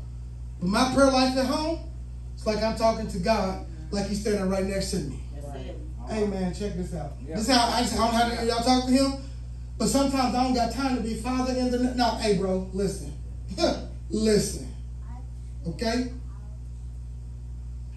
If you don't fix it, it's never gonna get fixed. That's right. Because I'm tired of stressing about it. But if you don't have a consistent prayer life with God outside of church, it'll show in here. That's right. And watch this. How do I know that prayer is vital to my worship? Because if you ever tried praying and everything start going through your mind to think about, everybody want to call you, something good come up on TV, you hungry? Listen, I was trying to pray the other day, and I swear I was like, what is that? Sorry, Lord. Listen. My bad. Y'all know I'm big. I get hungry. Smells do it for me. Oh, yeah. Thank you, Jesus. Smells do it for me. But the enemy doesn't want you praying because if you don't talk to God, that means that God can't talk to you. Now, let me help you out real quick. Prayer doesn't mean that you're always the one speaking. That's true. Right. That's true. 6 of y'all missed that. Sometimes your prayer life requires you to just sit in a room by yourself with no lights, no TV, no telephone, and you're waiting till God says something. That's right. That's right. That's a prayer, because prayer is conversation. That's right. That's it. And sometimes we can't hear what God wants us to hear because we too busy bumping our gums. Listen, trying to talk to Jeremiah is frustrating because whatever you say to him, he can ready to say back to you. And sometimes I be trying to tell him something, Jeremiah missed the whole assignment. Jerry, go grab this. Hey, listen, bro, go. All right, whatever. Tired of it. That's how God get with us. It's because you've been asking him to do something, and he wants to instruct you on, watch this, on how you can do. Because some of what you're praying for, you don't need God to do. Some of that power has been given to you. That's right. So if you're waiting on God to send you a man, you're going to keep on waiting. That's right. You're going to keep on waiting. Why? Because the Bible says a man that finds a wife. That's right. There you go. That's why you're still single. Because you're waiting on the Lord to do what he told the man to do. Now, let me say this. I'm going to look this way so I don't want to see y'all. A man can't look for what he don't know is missing. Come on. Say it again. What's that mean? You get ready to go on somebody back your work. I only look for stuff that's missing when it has value. Come on. Come on. Break it down. And so if all you got is looks and a twerk, that's everywhere. That's not value. That's not valuable. Come on. I can go right outside right now. Especially the way I'm dressed, I can go right outside right now. I could get that. I mean, I wouldn't recommend me trying it right now. I'd like to. I got stuff to do next week, and I don't want to leave here. But tell them ladies to get out of men's face. Get out your face. Yeah. Because I don't want you. so when our prayer life becomes prevalent, our worship becomes a priority. Amen. Last thing, make sure I get this right. Fasting is vital to your worship. Now, this New Age church has got to have ADHD, HD. Theirs is high definition. Because you cannot fast from social media. You cannot fast from your Jesus didn't have no iPhone. Come on. Quite sure it wouldn't have been an Apple, no way. That was a joke for whatever. Y'all so deep. What's going on, dog? Fasting, first off, what is fasting? Somebody tell me what fasting is. Somebody tell me what fasting is. I thought the mic was off. Anybody but a dead body. All right, so listen, fasting. When they give them an opportunity, Oh, okay. we did it for like 2 months. Those that did do it. If everybody didn't do it. Y'all pray for me. Listen, Sacrifice. sacrifice. Sacrificing what though? Sacrificing yourself, your thoughts, You close. what you think you like. There's a difference between fasting and consecration. That's consecrating. There's a difference. Yes, ma'am. A closer relationship. Abstaining from things, separating yourself. That's still consecrating. Fasting is where you don't eat. What Jesus, the Bible says that after Jesus was baptized, Holy Ghost led him up into the. This is why most of us don't fast right. Listen to what the scripture says. The Holy Ghost led Jesus into the wilderness to be tempted of the devil. When you are fasting, that's when the enemy shows up. It is a divine directive from God for the enemy to show up right now. Did you hear that? That when you say, Lord, I'm about to fast, God says, go get him. Now, if you weak, don't play with that. Fasting is when you stop eating. It's when you deny your flesh what it needs to survive so that your spirit can mature and develop. You can survive. I know you may not feel like it, but you can survive without your cell phone. You can survive without talking to family and friends. You don't eat for 21 days? Well, no. Well, no. Somebody's coming to the hospital to see about you. Because your body will then start to eat itself. Because you're depriving it of what it needs to live. So, part of the reason that our worship is illegitimate is because we've been fasting illegitimate. Oh, I'm giving up this. I ain't having no sex for 3 of them 7 days. I'm not going to do this and I'm not going to do that. And the whole time, you're stuffing your face. Let me fix this. I'm glad this is live. Daniel didn't have a fast. He was on a 21-day diet. It's a difference.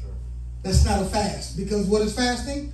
Depriving yourself of what you need to live in the natural so that you can develop in the spiritual. So Daniel, while he was eating the berries and stuff, that's a diet. It's not a fast because he was eating. So fasting is vital to our worship. Our prayer life is vital to our worship. Our giving is vital to our worship.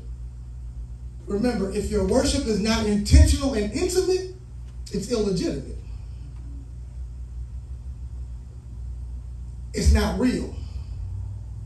Because how can it be real here in front of all of us and it doesn't exist on the other side of that door?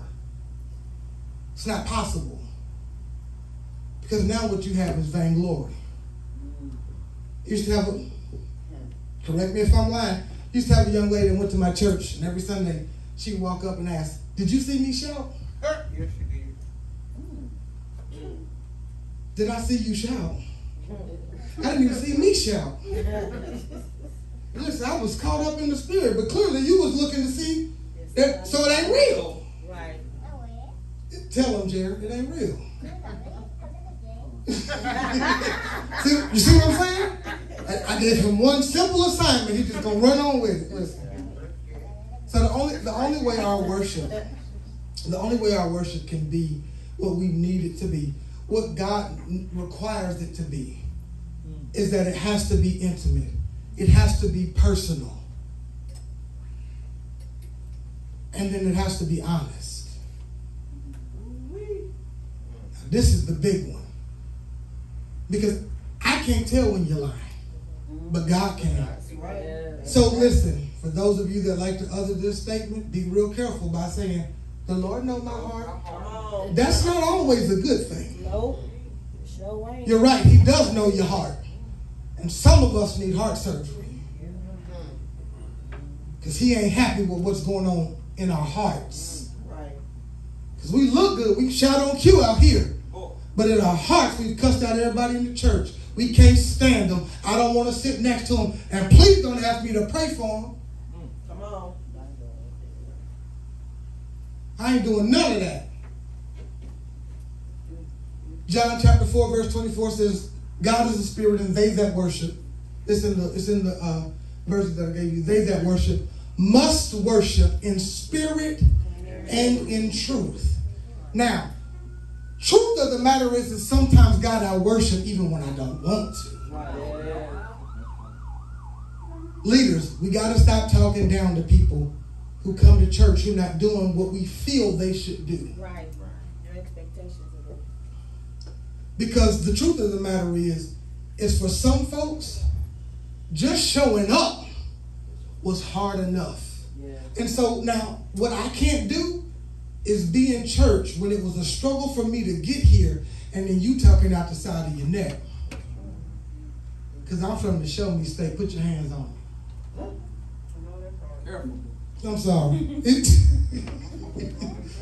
Put your hands on me.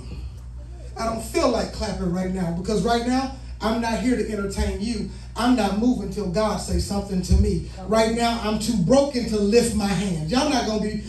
This is how God responds to us, because sometimes you got to come in and say, God, I know I'm supposed to, but where I'm at, you don't believe me? Job chapter 1, the Bible says when Job, after Job lost his children, this is what Job did. He went, poured ashes on himself, tore his clothes, and then went into worship. Yeah. Sometimes the hardest thing to do is worship while wounded. Yeah. Come on.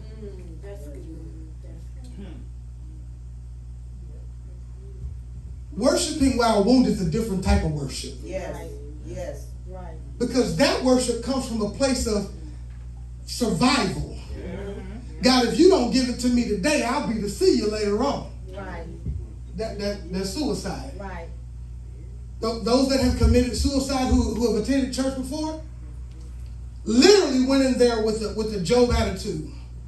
God, if I don't feel you today. And they couldn't feel God because it was a performance up here and it wasn't God. Come on. Come on. Because what has happened is that we have allowed people who are gifted but not anointed to try and lead people into the throne. Come on. The Bible says that your gift makes room for you and brings you before great men. Right. But it is the anointing that destroys yokes. The anointing holds you in position when your gifting will fail. Come on. Right. That's true. I feel like preaching, so I got to stop now. Go ahead. And so we can no longer allow people who can watch this, who can move seats but can't destroy yoke. Come on now. Come on. I don't care how good you sound. If when I leave here I still want to kill myself, all you did was sound pretty. That's right. That's it. But where was you gifted but you're not anointed? Mm-hmm. And that's why we got so many young preachers popping up all over creation. You've been in ministry 6 days and now you a chief apostle. Come on now. You just moved out of your mama's basement. Come on, some y'all not. Because we have told them that they're gifted without making sure that they understood that the gift will only get you so far. But the anointing is what will let me calm down. Come on, that's true. That's it. That's right. Sorry, I got a little beside myself.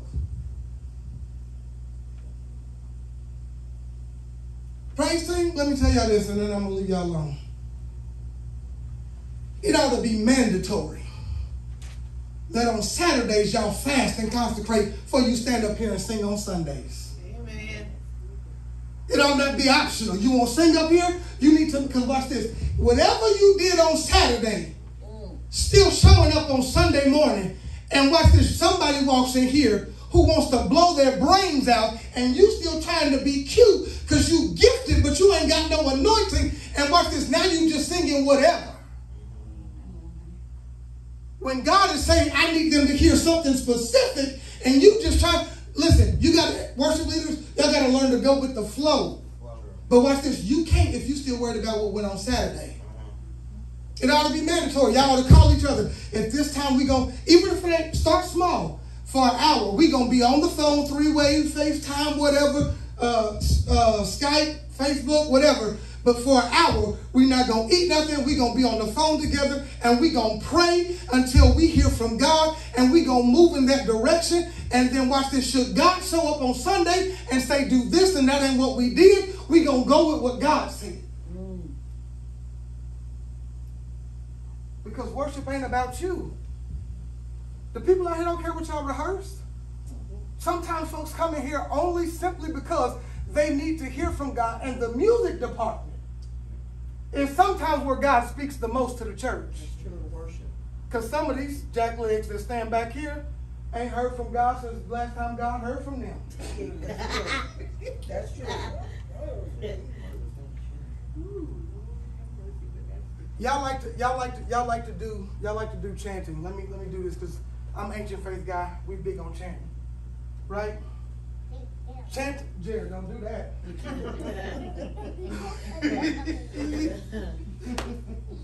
Whatever, man. I'll deal with you later.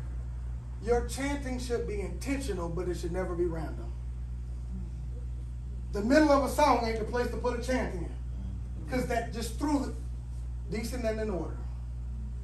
You may feel it, but do they feel it? If they don't feel it, don't do it. That's right. If you want it to be personal, go home and do that. But you got, because this is a corporate thing. Right. And so I don't care about what you want to do in here. This is about all of us in here. Listen, change your little heart is stupid when you get home. But it's got to flow. And if you're going to do it, make sure everybody else know it. Right. At least make sure the praise team know it. Let them know where you're going. Because the worst thing to see sitting out there is this right here. Because watch this. I know that something ain't right up there. That's And right. whatever I was trying to get, you just killed it. Right. Your facial expressions. Change them.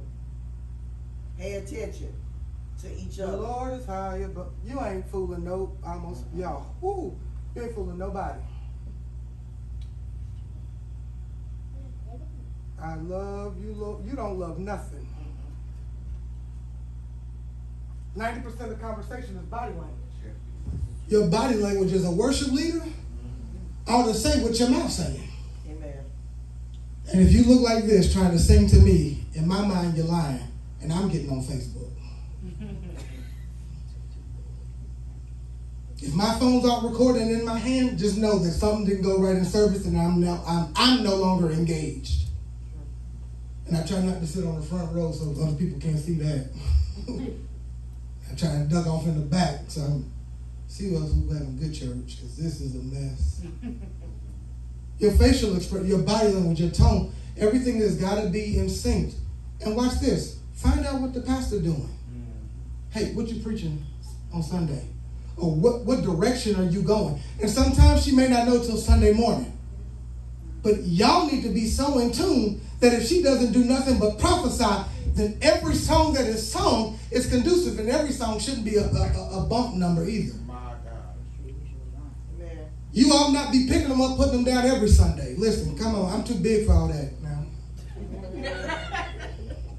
I ain't got time to be shouting every Sunday. I'm fat, my knees, I got bad knees.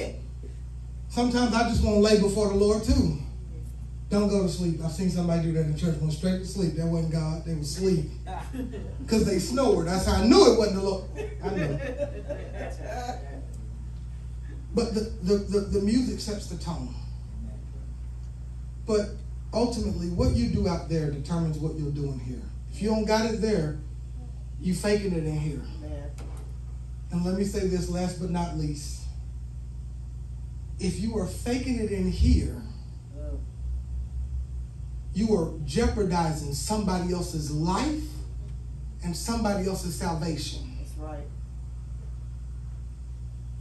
How would you feel knowing that I got up to sing and because I wanted to be Beyonce this morning,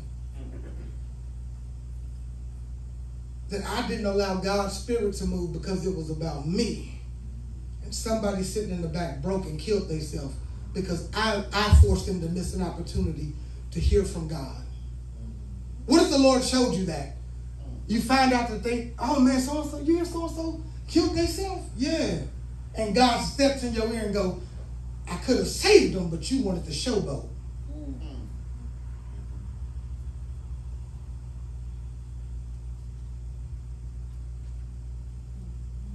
Worship is not just pomp and circumstance. Sometimes all that's needed is a good worship. Sometimes a good worship will take you into a place where time ceases. Amen. Amen. Worship will pull you out of what you were drowning in. Mm-hmm. And if you've ever been in a place where you felt like you were just barely keeping your nose above the water, Come on. and you found yourself in a deep worship, and after you came out of there, you looked at yourself and said, what was I tripping about? Right. Because worship puts you in the presence of God. Yes. And in Him is fullness. Yes. And joy. You can worship your way out of some of the worst situations of Right. it. Everybody want to dance their way out of it. Listen, after the cardio is over. Come on.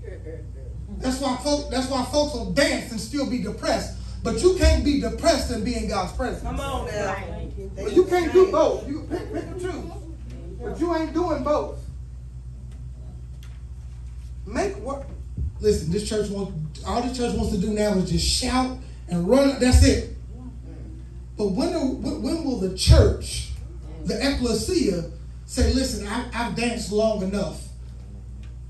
Now I just need to get in His presence.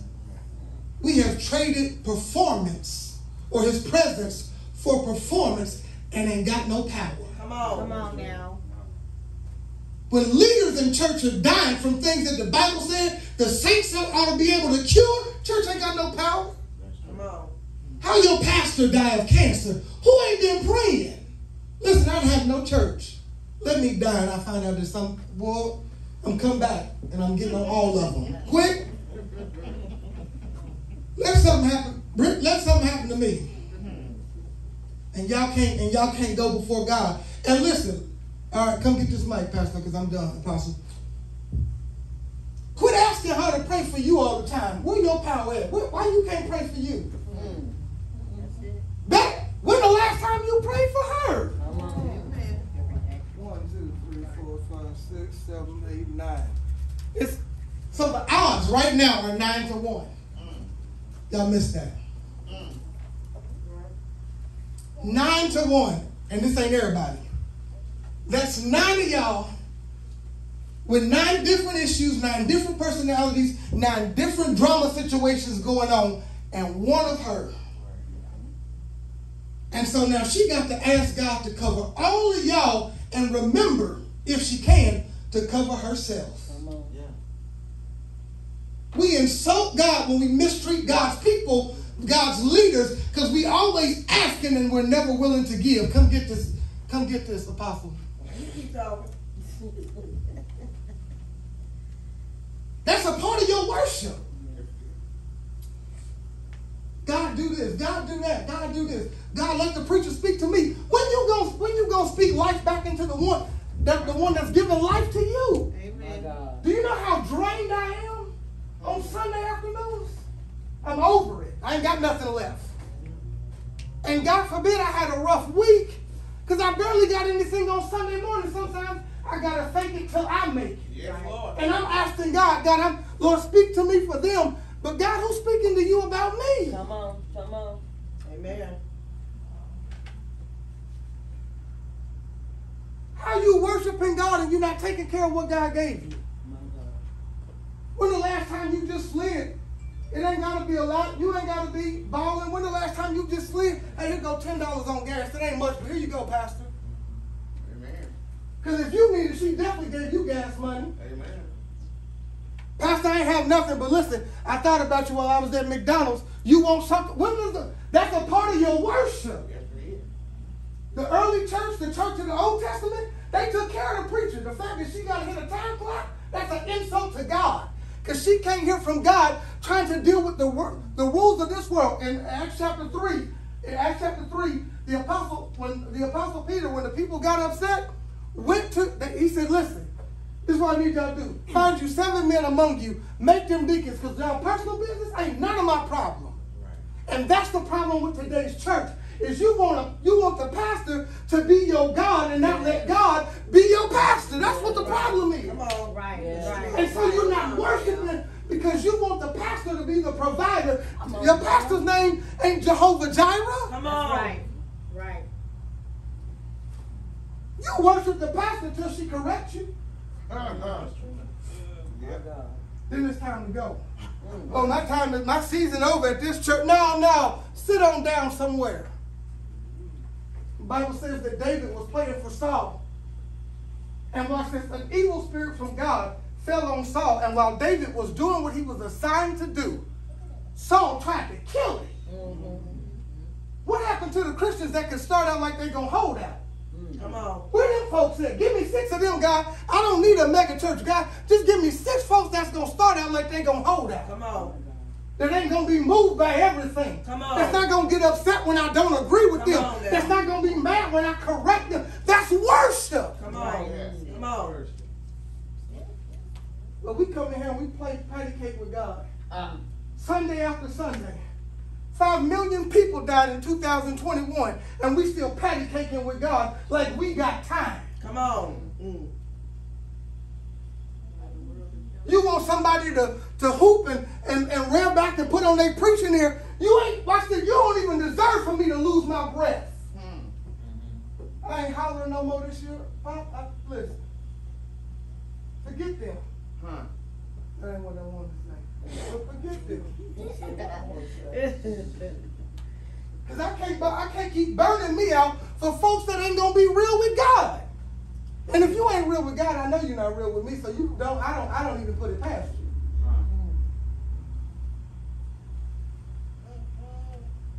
You want to show God how much you appreciate him? Let him see it in how you treat her.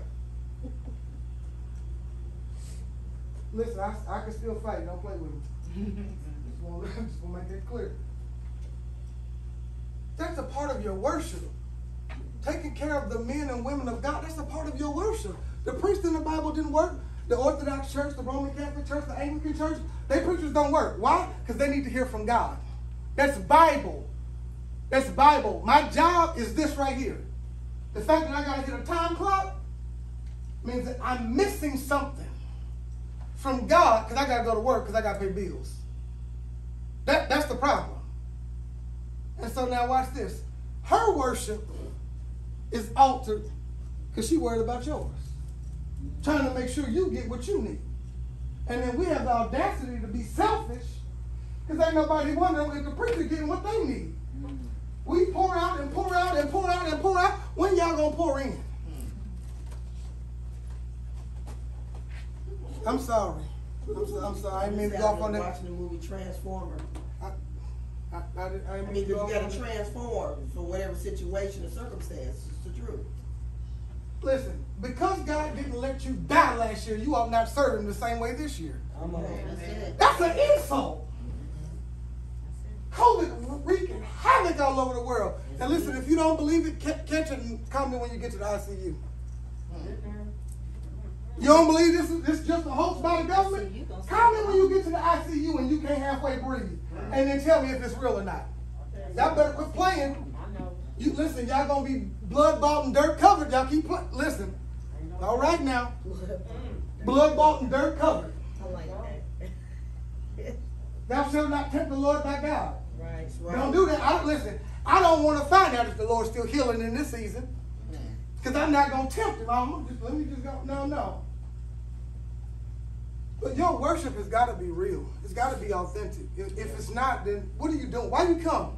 Right. What you here for? No, that was a real question. What you show up for?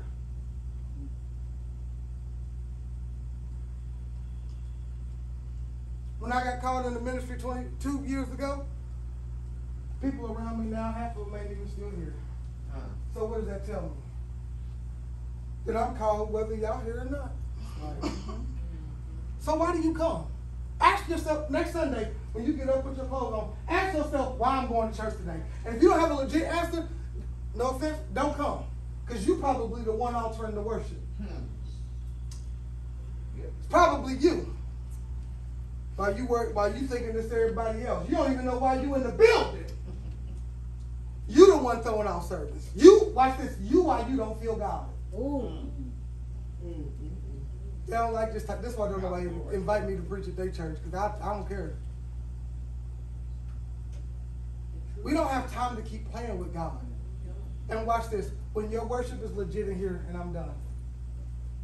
When your worship is legit in here, the Bible says Jesus told the disciples, greater work shall you do. That's right. The Bible says that when Peter walked past the sick man, his shadow healed him. Yeah. When your worship becomes authentic in here, a crackhead will walk past this door and the desire will leave their body.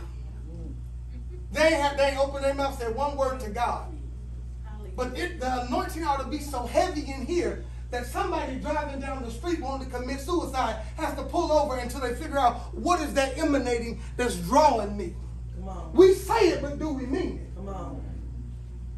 We say it, but is it legit or is it just a cliche? We got to stop playing. Listen, God, here's the thing. Believe it or not, God don't need you. That's right. That's right. That's right. Because he created the angels. They had no choice but to worship. Right. Your worship is a choice. So either choose to be real with it or just stay home. You're not hurting God's feelings if you don't come. That's right. Now, here's the catch to that.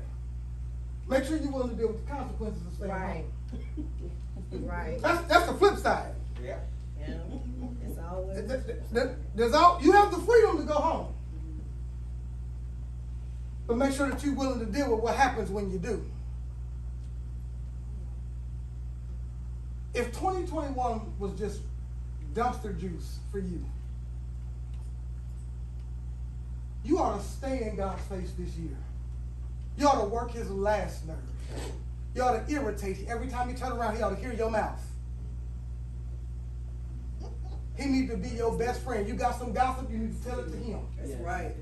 That's who you need to talk to this year. You need to stay in God's face until, watch this, God gives you what you want so you'll stop talking to him. Uh-huh. Go on and get the counsel. You'll leave me alone. Go on now. No, I'm not playing with you. Time to get the fruit snack and ride out, homie. Get your fruit snack and go on now. Go on. That's mainly for Jeremiah. Jeremiah loved, boy. Ain't gonna talk about it. I got upset right there. Made my spice drops. Yeah, I'm at war with that young man. God pray for him. He ate my candy. It ain't no worry, y'all. In Jesus' name. Yeah, listen, I'm out for. He ate my candy. That's the good candy. He ate my spice drops. I don't play about them now. He said my. He ate my spice. He ate my spice drops. Both. Open the whole brand new bag. Come on. Y'all pray, cause I really. Ooh. No, I love Jeremiah. But no, for real, y'all, you need to be in God's face this year, and your worship needs to look better than it's ever looked before. Watch this, regardless to who else is here. Right. If in the middle of service, if you don't feel God, you should just learn to start screaming until He show up. Come on. Some of y'all wait for God to show up. But the truth of the matter is that what you're dealing with in your life, you ain't got time to wait for everybody else to call him in the room. You got to learn how to call him for yourself. And then watch this. When you call him in the room, everybody else ain't got no choice but to. Why you waiting on the praise team to bring God? Why you didn't bring him with you? That's it. Right there. And praise team, let me help you out. That's why you're up here. It is your job to pump and prime, just for the record. That's your job. Your job is to set the tone, to set the atmosphere. And if you don't want to pump and prime, get off the praise team, because you're a hindrance. Listen, I hope y'all learned something today. I hope y'all learned something today. Anybody got any questions? Any questions? I got to preach with them read, so I got to go. Y'all got no questions? No questions? No key card So questions. then that means, with no questions, that y'all understand the assignment, and then here's the most dangerous part, that you're willing to execute the assignment. Because if you ain't got no questions, that means that next Sunday will look totally different from every Sunday you've ever encountered. Because you didn't misunderstand the assignment. That's what y'all saying? Now, you know, hopefully either it is or it ain't. Amen. Well, I'm doing my part. You either all in or you all out. Well, listen.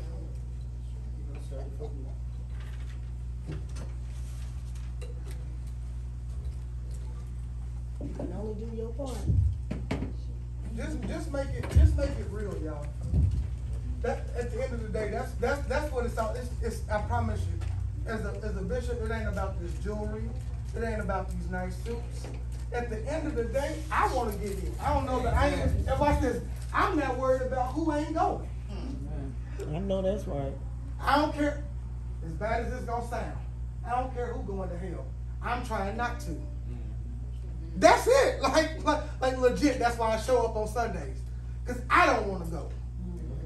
When people ask me who all gonna be there, listen, I know where I'm gonna be. Don't answer that question. When people ask you, oh, who gonna be at church? I'll be there. Jesus. No, you can't always say that, because sometimes we will blame emotion on God and say that God showed up to church when the truth of it is our emotions just was real high. Some of us really don't know what the move of God looked like, because watch this. In order for God to be omnipresent, if God moves, wherever he was no longer exists. The reason it still exists is because God is still there. So what we construe as a move of God is not really is not God moving. It's us moving in God, seeing what we've never seen before. That's why the scripture says, "Oh, magnify the Lord with me." The old saints used to say, "God's so big you can't go over him. He's so low you can't go under him. He's so wide you can't go around." You can't. How do you magnify something? Don't do that. You can't. How do you magnify? Magnification doesn't change what you're looking at. It just changes how you view it. That's what we got to do. We got to change how we view God. We got to change how we view God. Not based off of what Mama said God was, but when was the last time you met God on the backside of the mountain like Moses did? Because believe it or not, Moses knew who God was but long before he met him in the desert. Mm-hmm. Because his mother was Pharaoh's daughter's handmaid, and she told him about him. But it didn't click to Moses until he met God on the backside of the. Some of you need a backside of the mountain experience. Because what Mama said God was, God's never been that for you, because you never needed him to. And so you really have no clue who God is, because you've been trying to express God from somebody else's view and not your own. Listen, I hope this blessed you. I really do. Amen. I really do. I thank you for your time and your attention. God bless y'all.